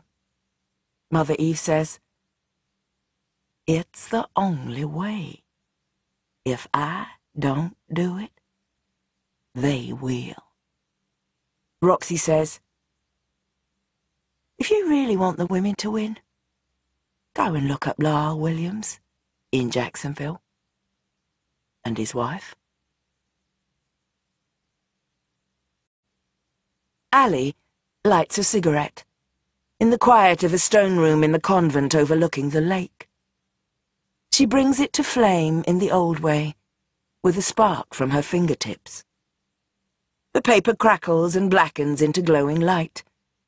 She breathes it into the edges of her lungs. She is full of her old self. She has not smoked for years. Her head swims. It is not hard to find Mrs. Montgomery Taylor. 1, 2, 3 words typed into a search box, and there she is. She runs a children's home now, under the auspices and with the blessing of the new church. She was an early member there in Jacksonville. In a photograph on the website of their children's home, her husband stands behind her. He looks a great deal like Mr. Montgomery Taylor. A shade taller, perhaps. A little bushier in the moustache, a little rounder in the cheek. Different colouring, a different mouth, but the same broad category of man. A weak man, the kind of man who before any of this would still have done what he was told. Or perhaps she's remembering Mr. Montgomery Taylor. They look sufficiently similar that Allie finds herself rubbing her jaw in the place where Mr. Montgomery Taylor hit her, as if the blow had landed only moments ago. Lyle Williams and his wife, Eve Williams. And together they care for children. It is Allie's own church that has made this thing possible. Mrs. Montgomery Taylor did always know how to work a system to best advantage. The website for the children's home she operates talks about the love and discipline and tender respect they teach. She could have looked any time. She cannot think why she has not turned on this old light before. The voice is saying things. It's saying, "Don't do it." It's saying, "Turn away." It's saying, "Step away from the tree, Eve, with your hands up." Allie doesn't listen. Allie picks up the handset of the telephone on the desk here in the convent room overlooking the lake. She dials the number. Far away in a hallway with a side table topped by a crocheted runner, a telephone rings. "Hello?" says Mrs. Montgomery Taylor. "Hello," says Allie. "Oh, Allison," says Mrs. Montgomery Taylor. "I hoped you'd call." Like the first drops of rain, like the earth saying, "I'm ready for it. Come and get me." Allie says, "What have you done?" Mrs. Montgomery Taylor says, "Just what the Spirit has commanded me to do." Because she knows what Allie means. Somewhere inside her heart, for all the twisting and turning, she does know, as she's always known. Allie can see in that moment that everything will disappear, is a fantasy, has always been a delightful dream.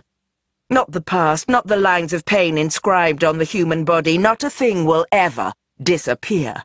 While Allie has been making her life, Mrs. Montgomery Taylor has also continued, growing monstrous as the clock turned. Mrs. Montgomery Taylor keeps up a bright line of chatter. She's so honored to receive a telephone call from Mother Eve, although she always knew she would. She understood what was meant by the name Allie had taken on, that she was Allie's real mother, her spiritual mother, and hasn't Mother Eve always said that the mother is greater than the child? She understood what was meant by that, too, that the mother is the one who knows best. She is so happy, so delighted that Allie understood that everything she and Clyde did, they did for her own good. Allie feels sick. "You were just a young girl, so wild," says Mrs. Montgomery Taylor. "You drove us to distraction. I saw that the devil was in you." Allie remembers it now, as she has not brought it out into the light these many years. She pulls it from the back of her mind. She blows the dust from this heap of rags and bones. She stirs them with a fingertip. She arrived at the home of the Montgomery Taylors, a jangled child, beady and birdlike and wild, her eyes seeing everything, her hands in everything. It was Mrs. Montgomery Taylor who brought her, and Mrs. Montgomery Taylor who wanted her, and Mrs. Montgomery Taylor who spanked her when her hand was in the raisin jar. It was Mrs. Montgomery Taylor who grabbed her arm and threw her to her knees and commanded her to pray that the Lord would forgive her sin, over and over on her knees. "We had to drive that devil out of you.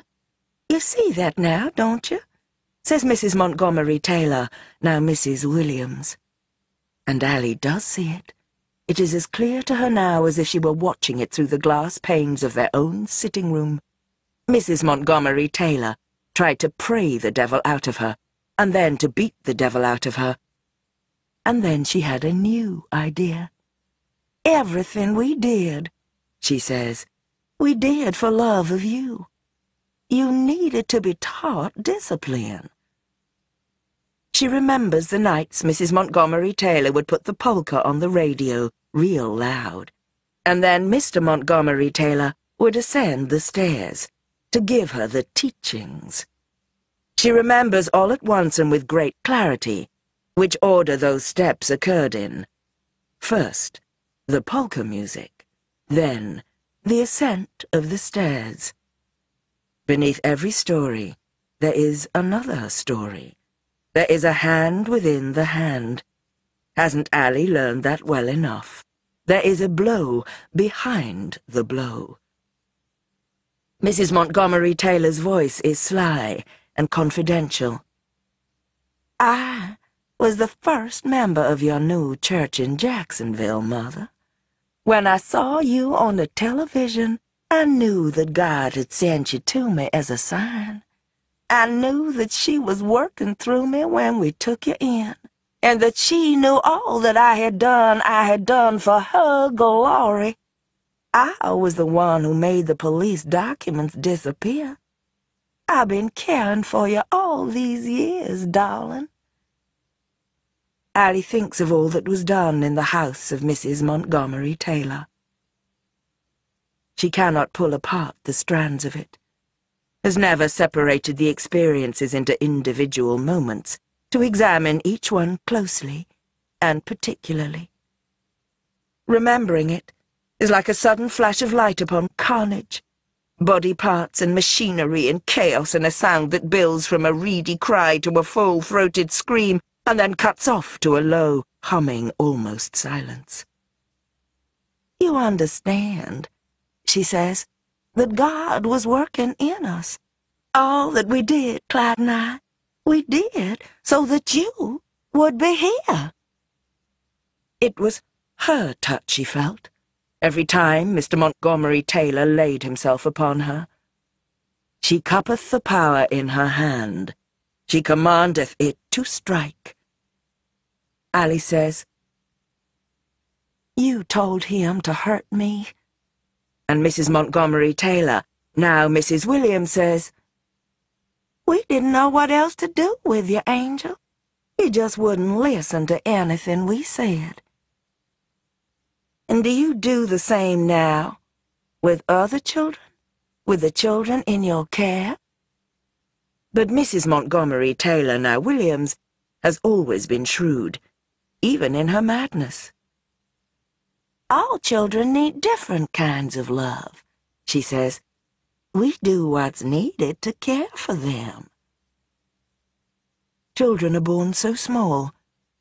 It does not matter if they are boys or girls. They are all born so weak and so powerless.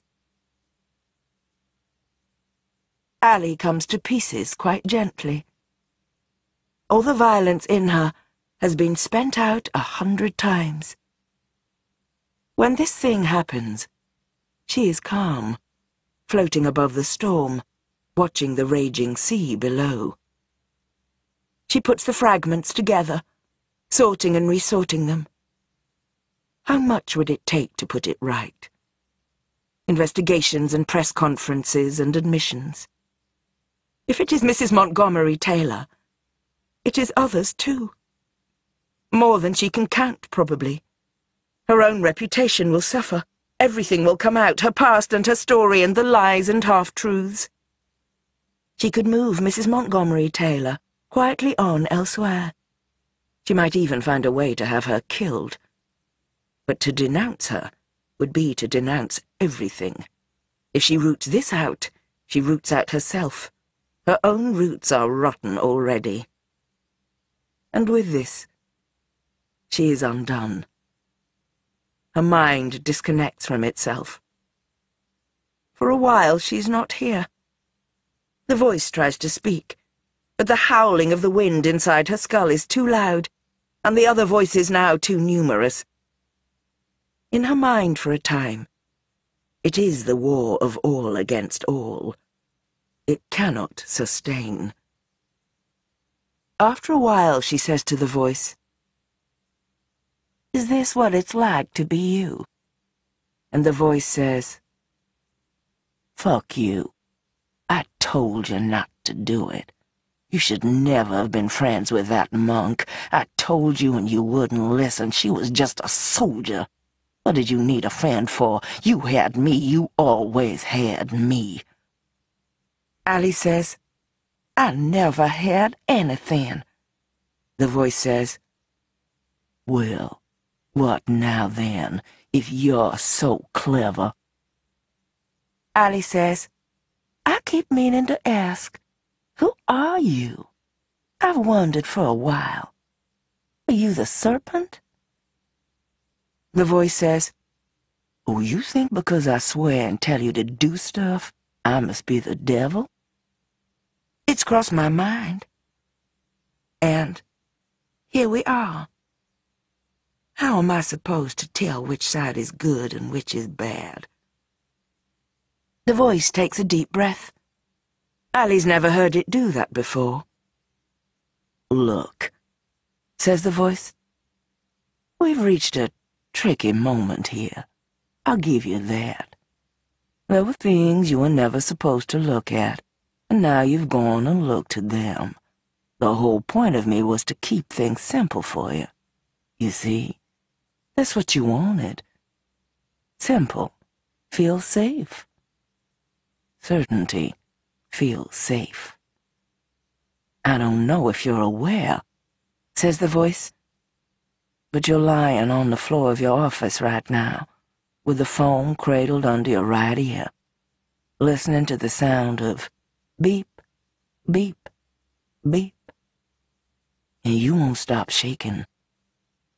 At some point, someone's gonna come in and find you like this. You're a powerful woman. If you're not back soon, bad things are gonna happen. So I'm giving you the crib sheet right now. Maybe you'll understand it, and maybe you won't. Your whole question is the mistake. Who's the serpent, and who's the Holy Mother? Who's bad and who's good? Who persuaded the other to eat the apple? Who has the power and who's powerless? All of these questions are the wrong question. It's more complicated than that, sugar. However complicated you think it is, everything is always more complicated than that. There are no shortcuts. Not to understanding, and not to knowledge. You can't put anyone into a box. Listen, even a stone isn't the same as any other stone. So I don't know where y'all think you get off labeling humans with simple words and thinking you know everything you need. But most people can't live that way, even some of the time. They say only exceptional people can cross the borders. Truth is, anyone can cross. Everyone has it in them, but only exceptional people can bear to look it in the eye. Look, I'm not even real. Or not real like you think real means. I'm here to tell you what you want to hear. But the things you people want, I'm telling you. Long time ago, says the voice, another prophet came to tell me that some people I'd made friends with wanted a king. I told them what a king would do. He'd take their sons for soldiers and their daughters for cooks. I mean, if the daughters were lucky, right? He'd tax their grain and their wine and their cows. These weren't people with iPads, you feel me? Grain and wine and cows were what they had. I said, look, a king will basically make you into slaves, and don't come crying to me when that happens. That's what kings do. What can I tell you? Welcome to the human race. You people like to pretend things are simple, even at your own cost. They still wanted a king. Ali says, are you trying to tell me there's literally no right choice here? The voice says, there's never been a right choice, honey bun. The whole idea that there are two things, and you have to choose, is a problem. Ali says, and what shall I do? The voice says, listen, I'll level with you. My optimism about the human race is not what it once was. I'm sorry it can't be simple for you anymore. Ali says, it's getting dark. The voice says, sure is. Ali says, whelp. I see what you're saying. Been nice working with you. The voice says, likewise. See you on the other side. Mother Eve opens her eyes. The voices in her head are gone. She knows what to do. Audio Guide for the Museum of Post-Cataclysm Artifacts. This case contains part of a wooden figure. It is the torso of the Sun in Agony, a minor cultic figure. Like the carved female wooden figures in the nearby display case, this carving is approximately 500 years old.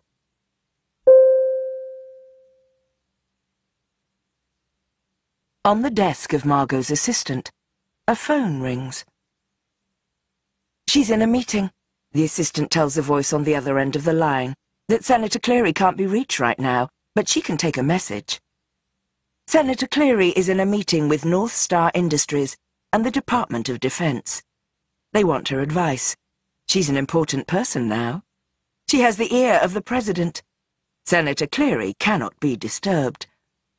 The voice on the other end of the line speaks a few more words. They sit Margot on the cream-coloured couch in her own office. When they tell her, they say, "Senator Cleary, we have bad news. We've had word from the UN. She's been found in the woods. She's still alive, just barely. Her injuries are extensive. We don't know if she'll pull through. We think we know what happened. The man is dead already. We're so sorry, Senator. We're so sorry." And Margot is falling. Her own daughter, who put the tips of her fingers in the center of Margot's palm once and gave her the lightning, who curled her little waving hand around Margot's thumb once, and held on so tightly that Margot knew for the first time that she was the strong one. Now and forever she would put her body between this little scrap and harm. That was her job. There was a time when Jocelyn was 3. They were exploring the apple orchard at her parents' farm together, Mom and little daughter, with the slow intensity with which a 3-year-old examines each leaf and stone and splinter. It was late autumn, the windfalls just turning to rot. Joss stooped down, turned over one of the browning fruit, and a cloud of wasps flew from it.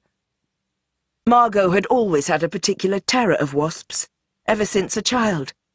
She grabbed Joss and wrapped her arms around her, holding her close to her body. Grabbed her and ran for the house. Joss was fine, not a scratch on her. And Margot, when they were comfortably seated on the couch again, found that she had been stung 7 times, all the way down her good right arm. She had not even felt it. That was her job. She finds she's telling them this story.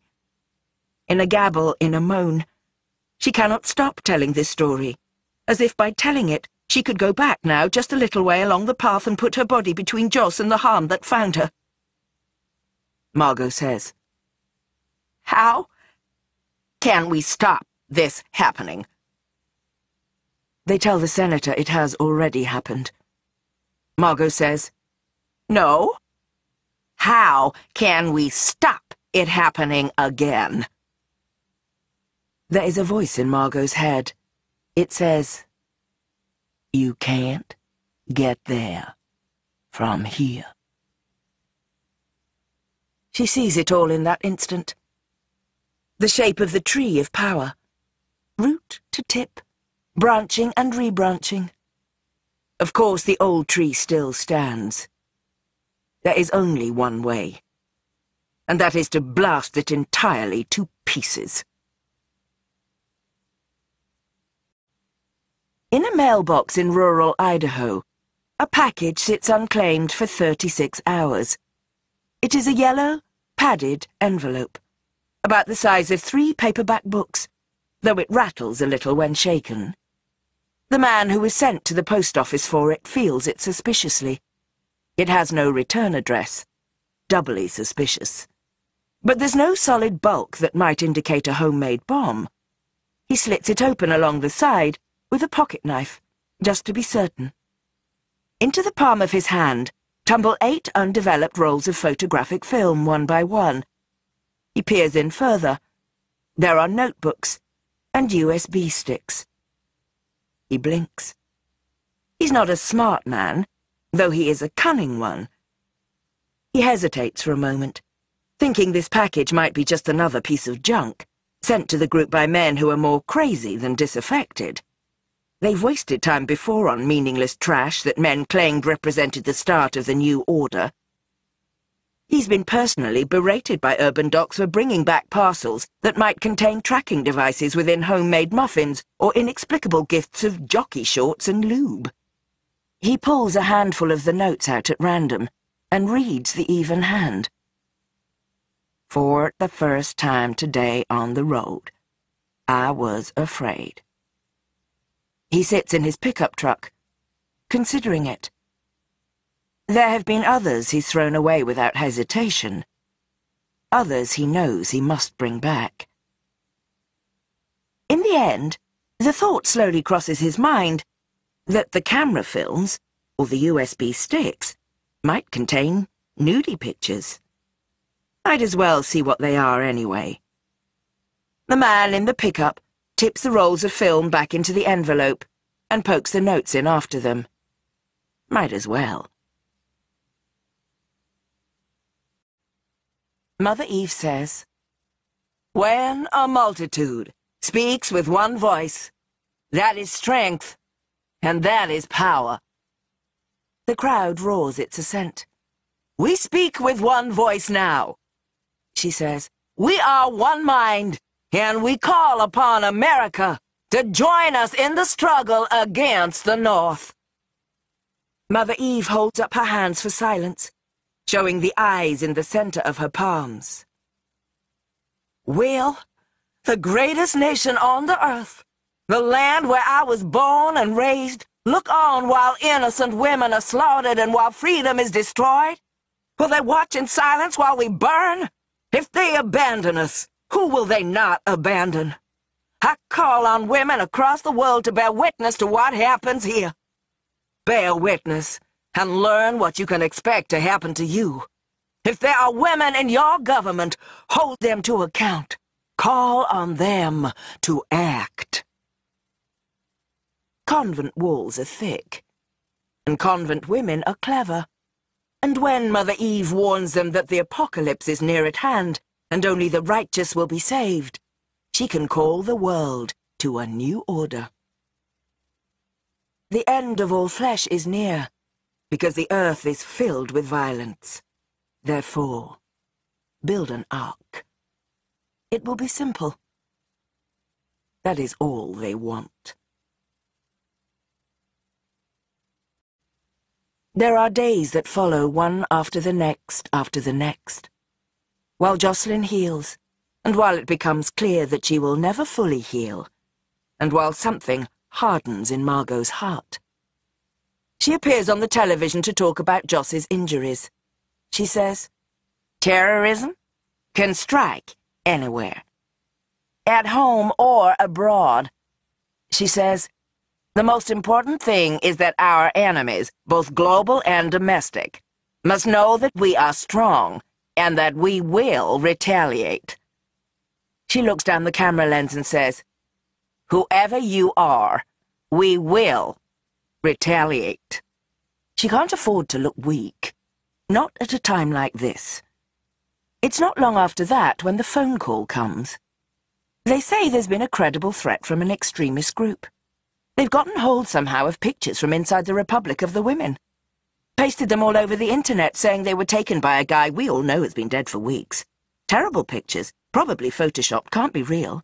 They're not even making demands, just rage and fear and threats of attacks unless, God, I don't know, Margot, unless something is done, I guess. The North is already threatening Bessapara with missiles over it. Margot says, "We should do something." The President says, "I don't know. I feel like I should extend an olive branch." And Margot says, "Believe me, at a moment like this you need to appear stronger than ever. A strong leader. If that nation has been assisting in radicalizing our homegrown terrorists, we must send them a message. The world must know that the United States is willing to escalate. If you hit us with one jolt, we will hit you with two."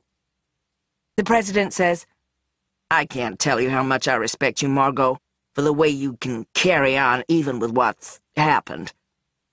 Margot says, "My country comes first.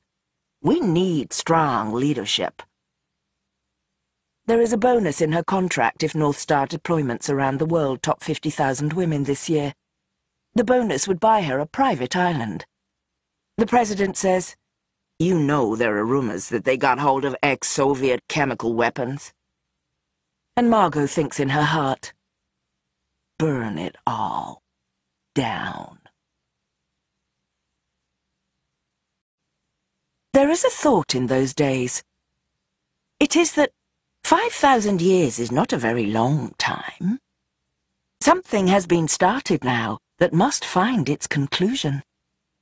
When a person has taken a wrong turn, must she not retrace her steps? Is that not wise? After all, we've done it before. We can do it again. Different this time. Better this time. Dismantle the old house and begin again. When the historians talk of this moment, they talk about tensions and global instability. They posit the resurgence of old structures and the inflexibility of existing belief patterns. Power has her ways. She acts on people, and people act on her. When does power exist? Only in the moment it is exercised. To the woman with a skein, everything looks like a fight. Urban Doc says, "Do it." Margot says, "Do it." Awadia Teef says, "Do it." Mother Eve says, "Do it." And can you call back the lightning? Or does it return to your hand? Roxy sits with her father on the balcony, looking out at the ocean. It's nice to think that whatever happens, the sea will always be here. "Well, Dad," says Roxy, "you fucked that one up, didn't you?" Bernie looks at his hands, palms and back. Roxy remembers when those hands were the most terrifying thing in the world to her. "Yeah," he says. "Suppose so." Roxy says with a smile in her voice, "Learned your lesson, have you? You'll do it differently next time?" And they're both laughing. Bernie's head tipped back to the sky and all his nicotine-stained teeth and fillings showing. "I should kill you, really," says Roxy. "Yeah, you should, really. Can't afford to be soft, girl." "That's what they keep telling me." "Maybe I've learned my lesson. Took me long enough." At the horizon, there is a flash across the skyline. Pink and brown, although it is nearly midnight. "Bit of nice news," she says. "I think I've met a bloke." "Yeah?" "Early days," she says. "With all this, it's a bit complicated. But yeah, maybe. I like him. He likes me." She laughs her old throaty growl. "I got him out of a country full of mad women trying to kill him. And I own an underground bunker, so obviously he likes me." "Grandchildren?" says Bernie, hopefully. Daryl and Terry are gone. Ricky's not going to be able to do anything in that department ever again. Roxy shrugs. "Might do. Someone's got to survive these things, haven't they?" A thought occurs to her. She smiles. "Bet if I had a daughter, she'd be strong as fuck." They have another drink before they go down. Apocrypha, excluded from the Book of Eve. Discovered in a cave in Cappadocia, circa 1,500 years old. The shape of power is always the same. It is infinite. It is complex. It is forever branching. While it is alive like a tree, it is growing. While it contains itself, it is a multitude. Its directions are unpredictable. It obeys its own laws. No one can observe the acorn and extrapolate each vein in each leaf of the oak crown. The closer you look, the more various it becomes. However complex you think it is more complex than that. Like the rivers to the ocean, like the lightning strike, it is obscene and uncontained. A human being is made not by our own will, but by that same organic, inconceivable, unpredictable, uncontrollable process that drives the unfurling leaves in season and the tiny twigs to bud and the roots to spread in tangled complications. Even a stone is not the same as any other stone. There is no shape to anything except the shape it has. Every name we give ourselves is wrong. Our dreams are more true than our waking. Dear Neil, well, I must say, first of all, that I like your contortionist Mother Eve. I've seen some of those things done at the Underground Circus, and I've been very impressed. One of those women made my hand wave at everyone in the room, and even Salim could hardly believe afterwards that I hadn't done it myself. I suppose lots of things in the ancient scriptures can be accounted for that way. And I see what you've done with Tunde. I'm sure something like that has happened to thousands of men down the generations. Misattributions, anonymous work assumed to be female, men helping their wives or sisters or mothers with their work and getting no credit. And, yes, simple theft. I have some questions. The male soldiers at the start of the book. I know you're going to tell me that ancient excavations have found male warrior figures. But really, I suppose this is the crux of the matter for me. Are we sure those weren't just isolated civilizations? One or two amongst millions. We were taught in school about women making men fight for entertainment. I think a lot of your readers will still have that in mind when you have those scenes where men are soldiers in India or Arabia. Or those feisty men trying to provoke a war. Or gangs of men locking up women for sex. Some of us have had fantasies like that. Can I confess? Shall I confess that while thinking about this, No, I can't confess it. It's not just me, though, my dear. A whole battalion of men in army fatigues or police uniforms really does make most people think of some kind of sexual fetish, I'm afraid. I'm sure you learned the same thing as I did in school. The cataclysm happened when several different factions in the old world were unable to reach an accord, and their leaders stupidly each thought they could win a global war. I see you have that here. And you mentioned nuclear and chemical weapons, and of course the effect of electromagnetic battles on their data storage devices is understood. But does the history really support the idea that women didn't have skeins much before the cataclysm? I know about the occasional statues we find of women without skeins from before the cataclysm, but that could just be artistic license. Surely it makes more sense that it was women who provoked the war. I feel instinctively, and I hope you do too, that a world run by men would be more kind, more gentle, more loving, and naturally nurturing. Have you thought about the evolutionary psychology of it? Men have evolved to be strong worker homestead keepers, while women, with babies to protect from harm, have had to become aggressive and violent. The few partial patriarchies that have ever existed in human society have been very peaceful places. I know you're going to tell me that soft tissue doesn't preserve well, and we can't look for evidence of skeins in cadavers that are 5,000 years old. But shouldn't that give you pause too? Are there any problems that your interpretation solves that the standard model of world history leaves unsolved? I mean, it's a clever idea, I'll grant you, and maybe worth doing for that reason alone, just as a fun exercise. But I don't know if it advances your cause to make an assertion that can't be backed up or proved. You might tell me that it's not the job of a work of history or fiction to advance a cause. Now I'm having an argument with myself. I'll wait for your reply. I just want to challenge your thinking here before the critics do. Much love, Naomi. Dearest Naomi, thank you, first of all, for taking the time and trouble to read the manuscript. I was afraid it was practically incoherent. I'm afraid I've lost all sense of it. I have to say, I don't think much of evolutionary psychology, at least as it relates to gender.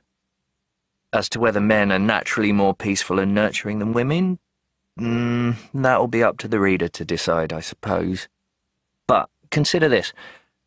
Our patriarchy is peaceful because men are peaceful, or do more peaceful societies tend to allow men to rise to the top because they place less value on the capacity for violence? Just asking the question. Now, let's see. What else did you ask? Oh, the male warriors. I mean, I can send you images of hundreds of partial or full statues of male soldiers. They've been unearthed around the world. And we know how many movements have been devoted to completely obliterating all traces of the time before. I mean, just the ones we know about number in the thousands. We find so many smashed statues and carvings, so many obliterated marking stones. If they hadn't been destroyed, imagine how many male soldiers' statues there'd be. We can interpret them however we like, but it's actually pretty clear that around 5,000 years ago, there are a lot of male warriors. People don't believe it because it doesn't fit with what they already think. As to whether you find it believable that men could be soldiers, or what your sexual fantasies are about battalions of uniformed men, I can't be held responsible for that, Anne. I mean, I take your point, some people will just treat it as cheap porn. And that's always the tawdry inevitability if you write a rape scene. But surely serious people will see through that. Ah, yes, okay, you ask, does the history really support the idea women didn't have skeins much before the cataclysm? The answer is yes, it does. At least you have to ignore a huge raft of archaeological evidence to believe otherwise.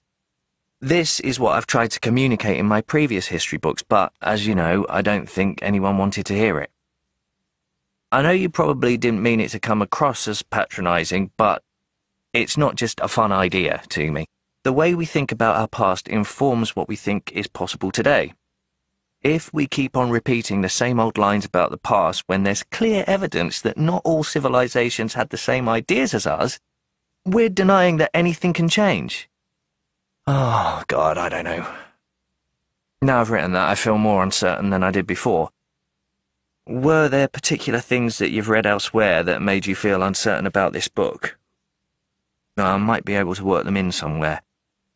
Much love, and thanks again for reading it. I really do appreciate it. When yours is done, another masterpiece, I'm sure, I owe you a practical criticism essay on every chapter. Love, Neil. Dear Neil, yes, of course I didn't mean fun in the sense of trivial or stupid. I hope you know I'd never think that about your work. I have a lot of respect for you. I always have had. But all right, as you've asked.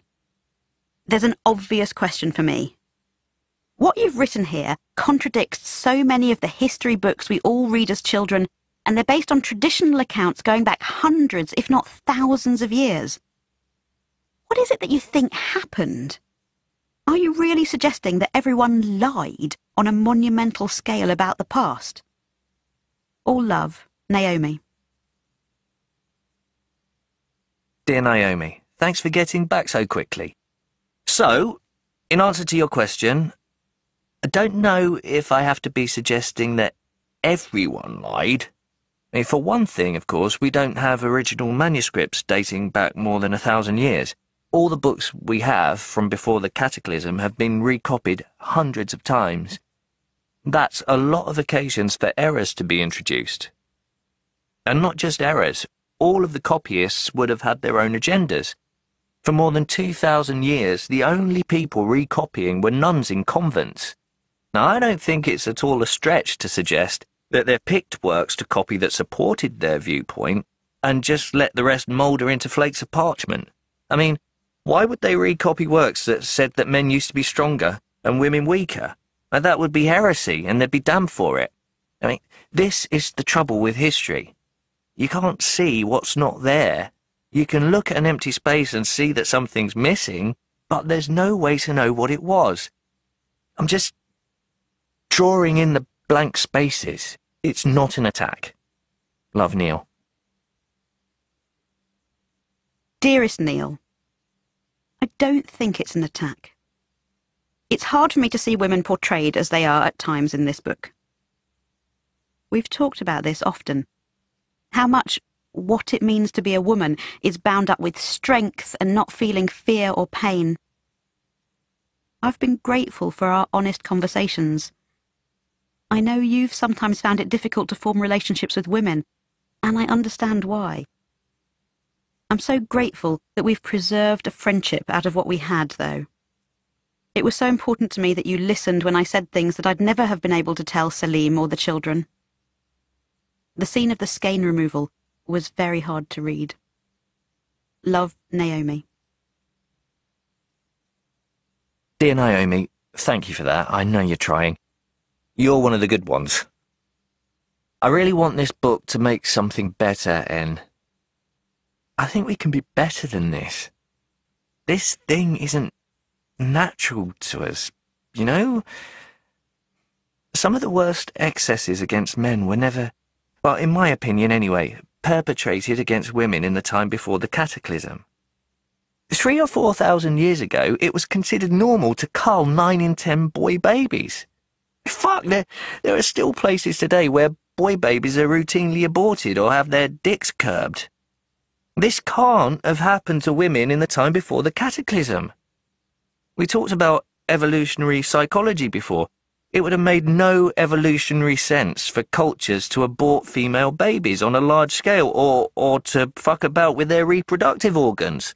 So it's not natural to us to live like this. It can't be. I can't believe it is. We can choose differently.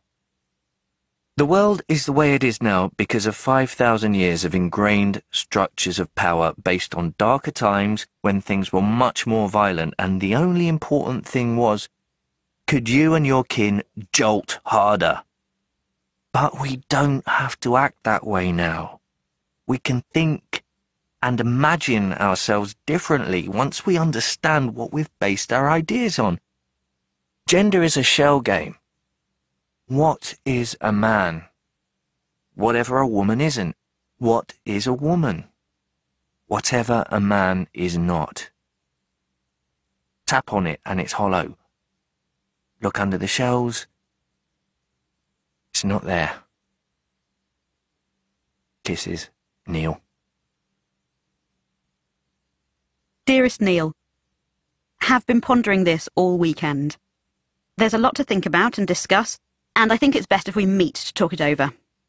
I worry that I might write something that you'll interpret in the wrong way, and I don't want that. I know it's a sensitive topic for you. I'll ask my assistant if he'll sort out some dates for us to have lunch. This is not to say that I'm not behind the book. I really am. I want to make sure it reaches the widest possible audience. Best love, Naomi. P.S. I have one suggestion. You've explained to me how anything you do is framed by your gender, that the frame is as inescapable as it is nonsensical. Every book you write is assessed as part of men's literature. So what I'm suggesting is just a response to that. Really, nothing more. But there's a long tradition of men who found a way out of that particular bind. You'd be in good company. Neil, I know this might be very distasteful to you, but have you considered publishing this book under a woman's name? This has been a Hachette audio production of The Power, written by Naomi Alderman, read by Adjoa Ando. The Power is also available in print and digital formats from Little Brown & Company, a division of Hachette Book Group. For more Hachette audio productions, visit us at hachetteaudio.com. Thank you for listening. Text copyright 2016 by Naomi Alderman. Gomery Taylor. Audio production copyright 2017 by Audible Limited. All rights reserved. Hachette Book Group supports the right to free expression and the value of copyright. The purpose of copyright is to encourage writers and artists to produce the creative works that enrich our culture. The duplicating, uploading, and distribution of this audiobook without permission is a theft of the author's intellectual property. If you would like permission to use material from the audiobook, other than for review purposes, please contact permissions@hbgusa.com. Thank you for your support of the author's rights. This audiobook is a work of fiction. Names, characters, places, and incidents are either the product of the author's imagination or are used fictitiously. and any resemblance to actual persons, living or dead, events or locales, is entirely coincidental.